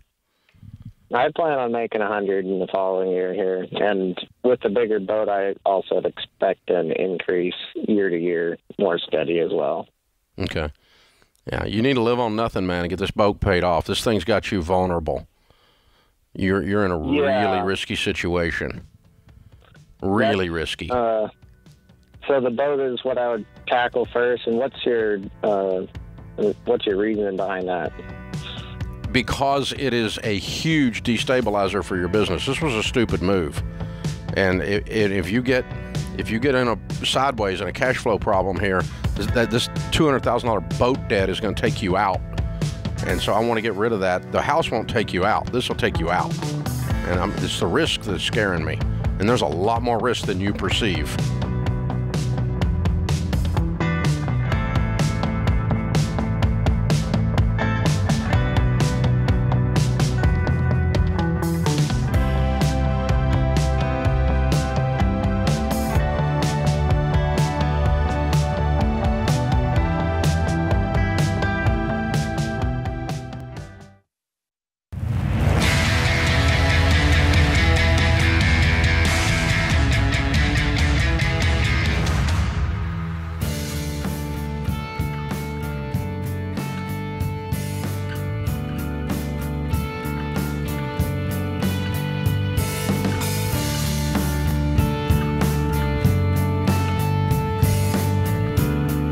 Our scripture of the day, 1 Corinthians 2:9. No eye has seen, nor ear has heard, and no human mind has conceived the things God has prepared for those who love him.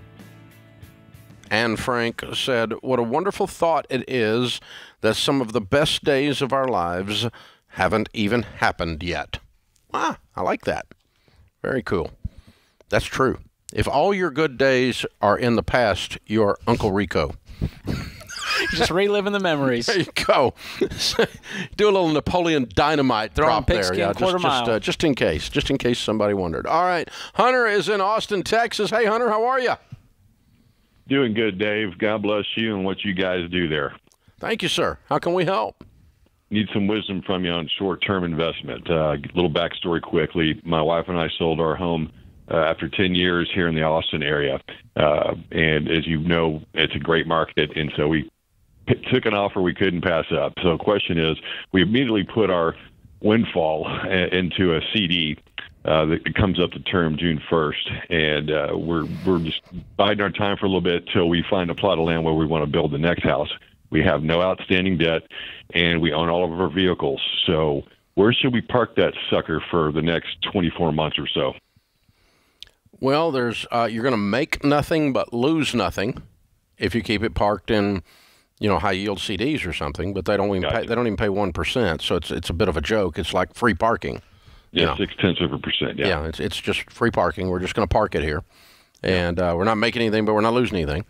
And if you want to take a little bit more risk than that, obviously you can move some of it towards the market.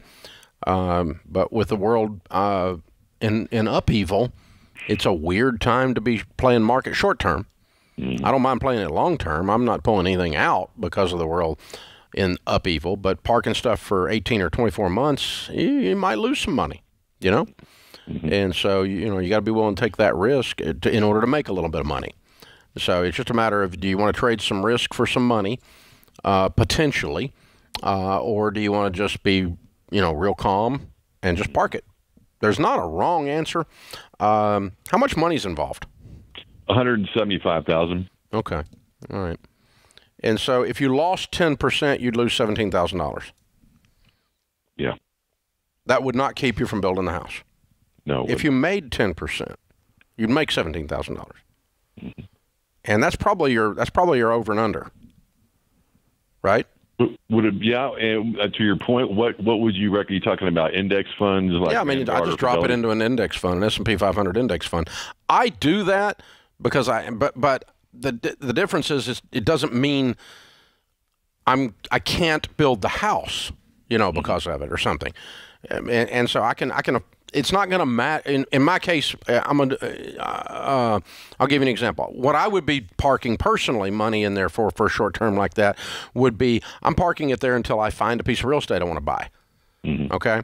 And so if I'm buying an expensive piece of real estate, a 5 or a 10% swing one way or the other, I'm not going to know within that what I'm going to pay for the real estate, because it's not a certain piece of real estate. It's not a certain target. So it doesn't matter if I make a little or lose a little. I just do it just because I'd rather not make 0.6%. But it's also, if it's going to steal your joy, if you lose $10,000, then just put it in a money market, put it in a CD. It's not that big a deal. You're not going to get rich because of this move, and you're not going to go broke because of this move. That's my point.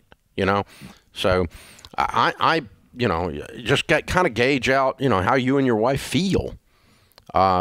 I can tell you Sharon would probably park it in a CD. My wife probably would, just because she doesn't want to think about it. And me, I don't think about it when I put it in the index fund. So it's okay either way. You got to take into account how much anxiety is this going to cause me watching it go up and down each day versus going, you know what, if it's up 10 or down 10. If it's going to cause you to watch the stock market and you usually don't, then don't do it. Yeah.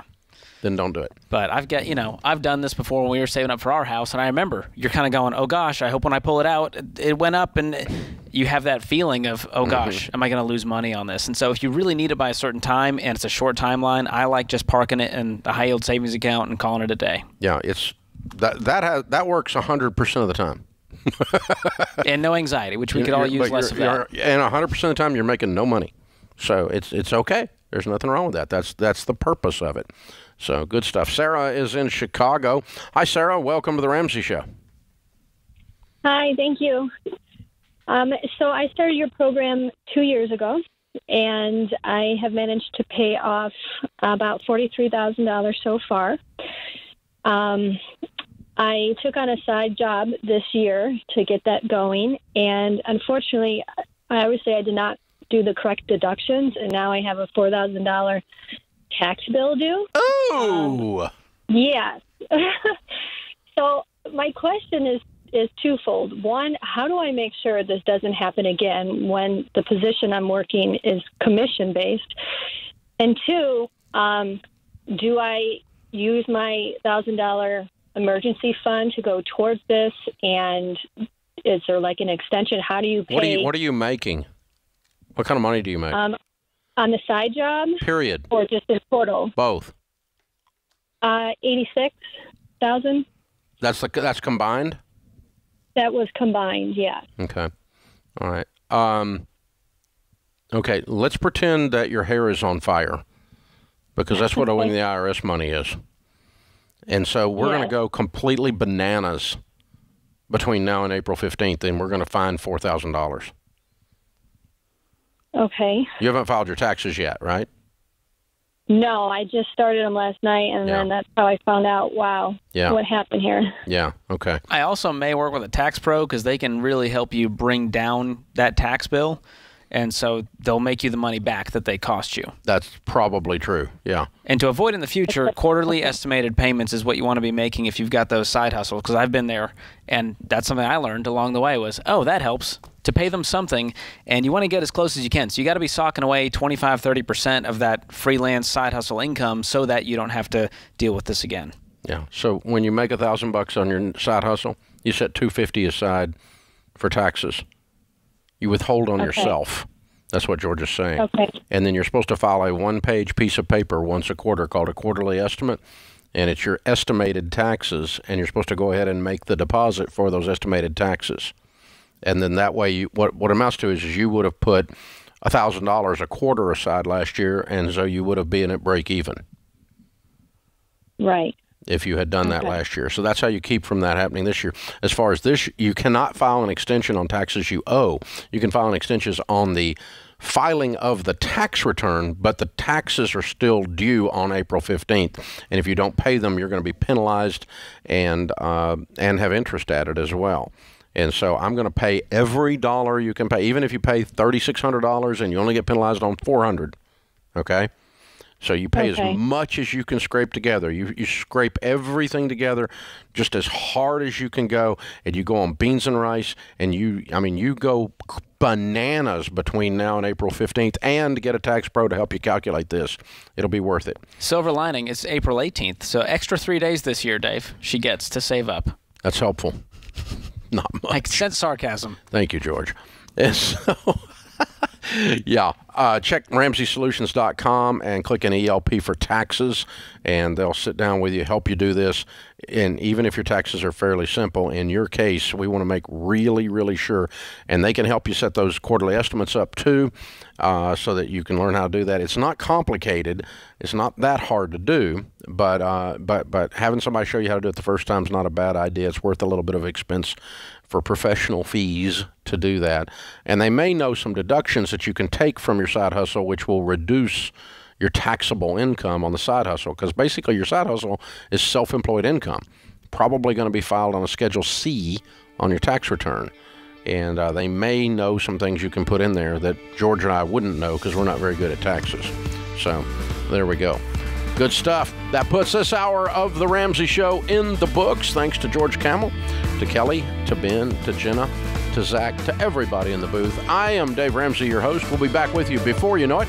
In the meantime, remember, there's ultimately only one way to financial peace, and that's to walk daily with the Prince of Peace, Christ Jesus.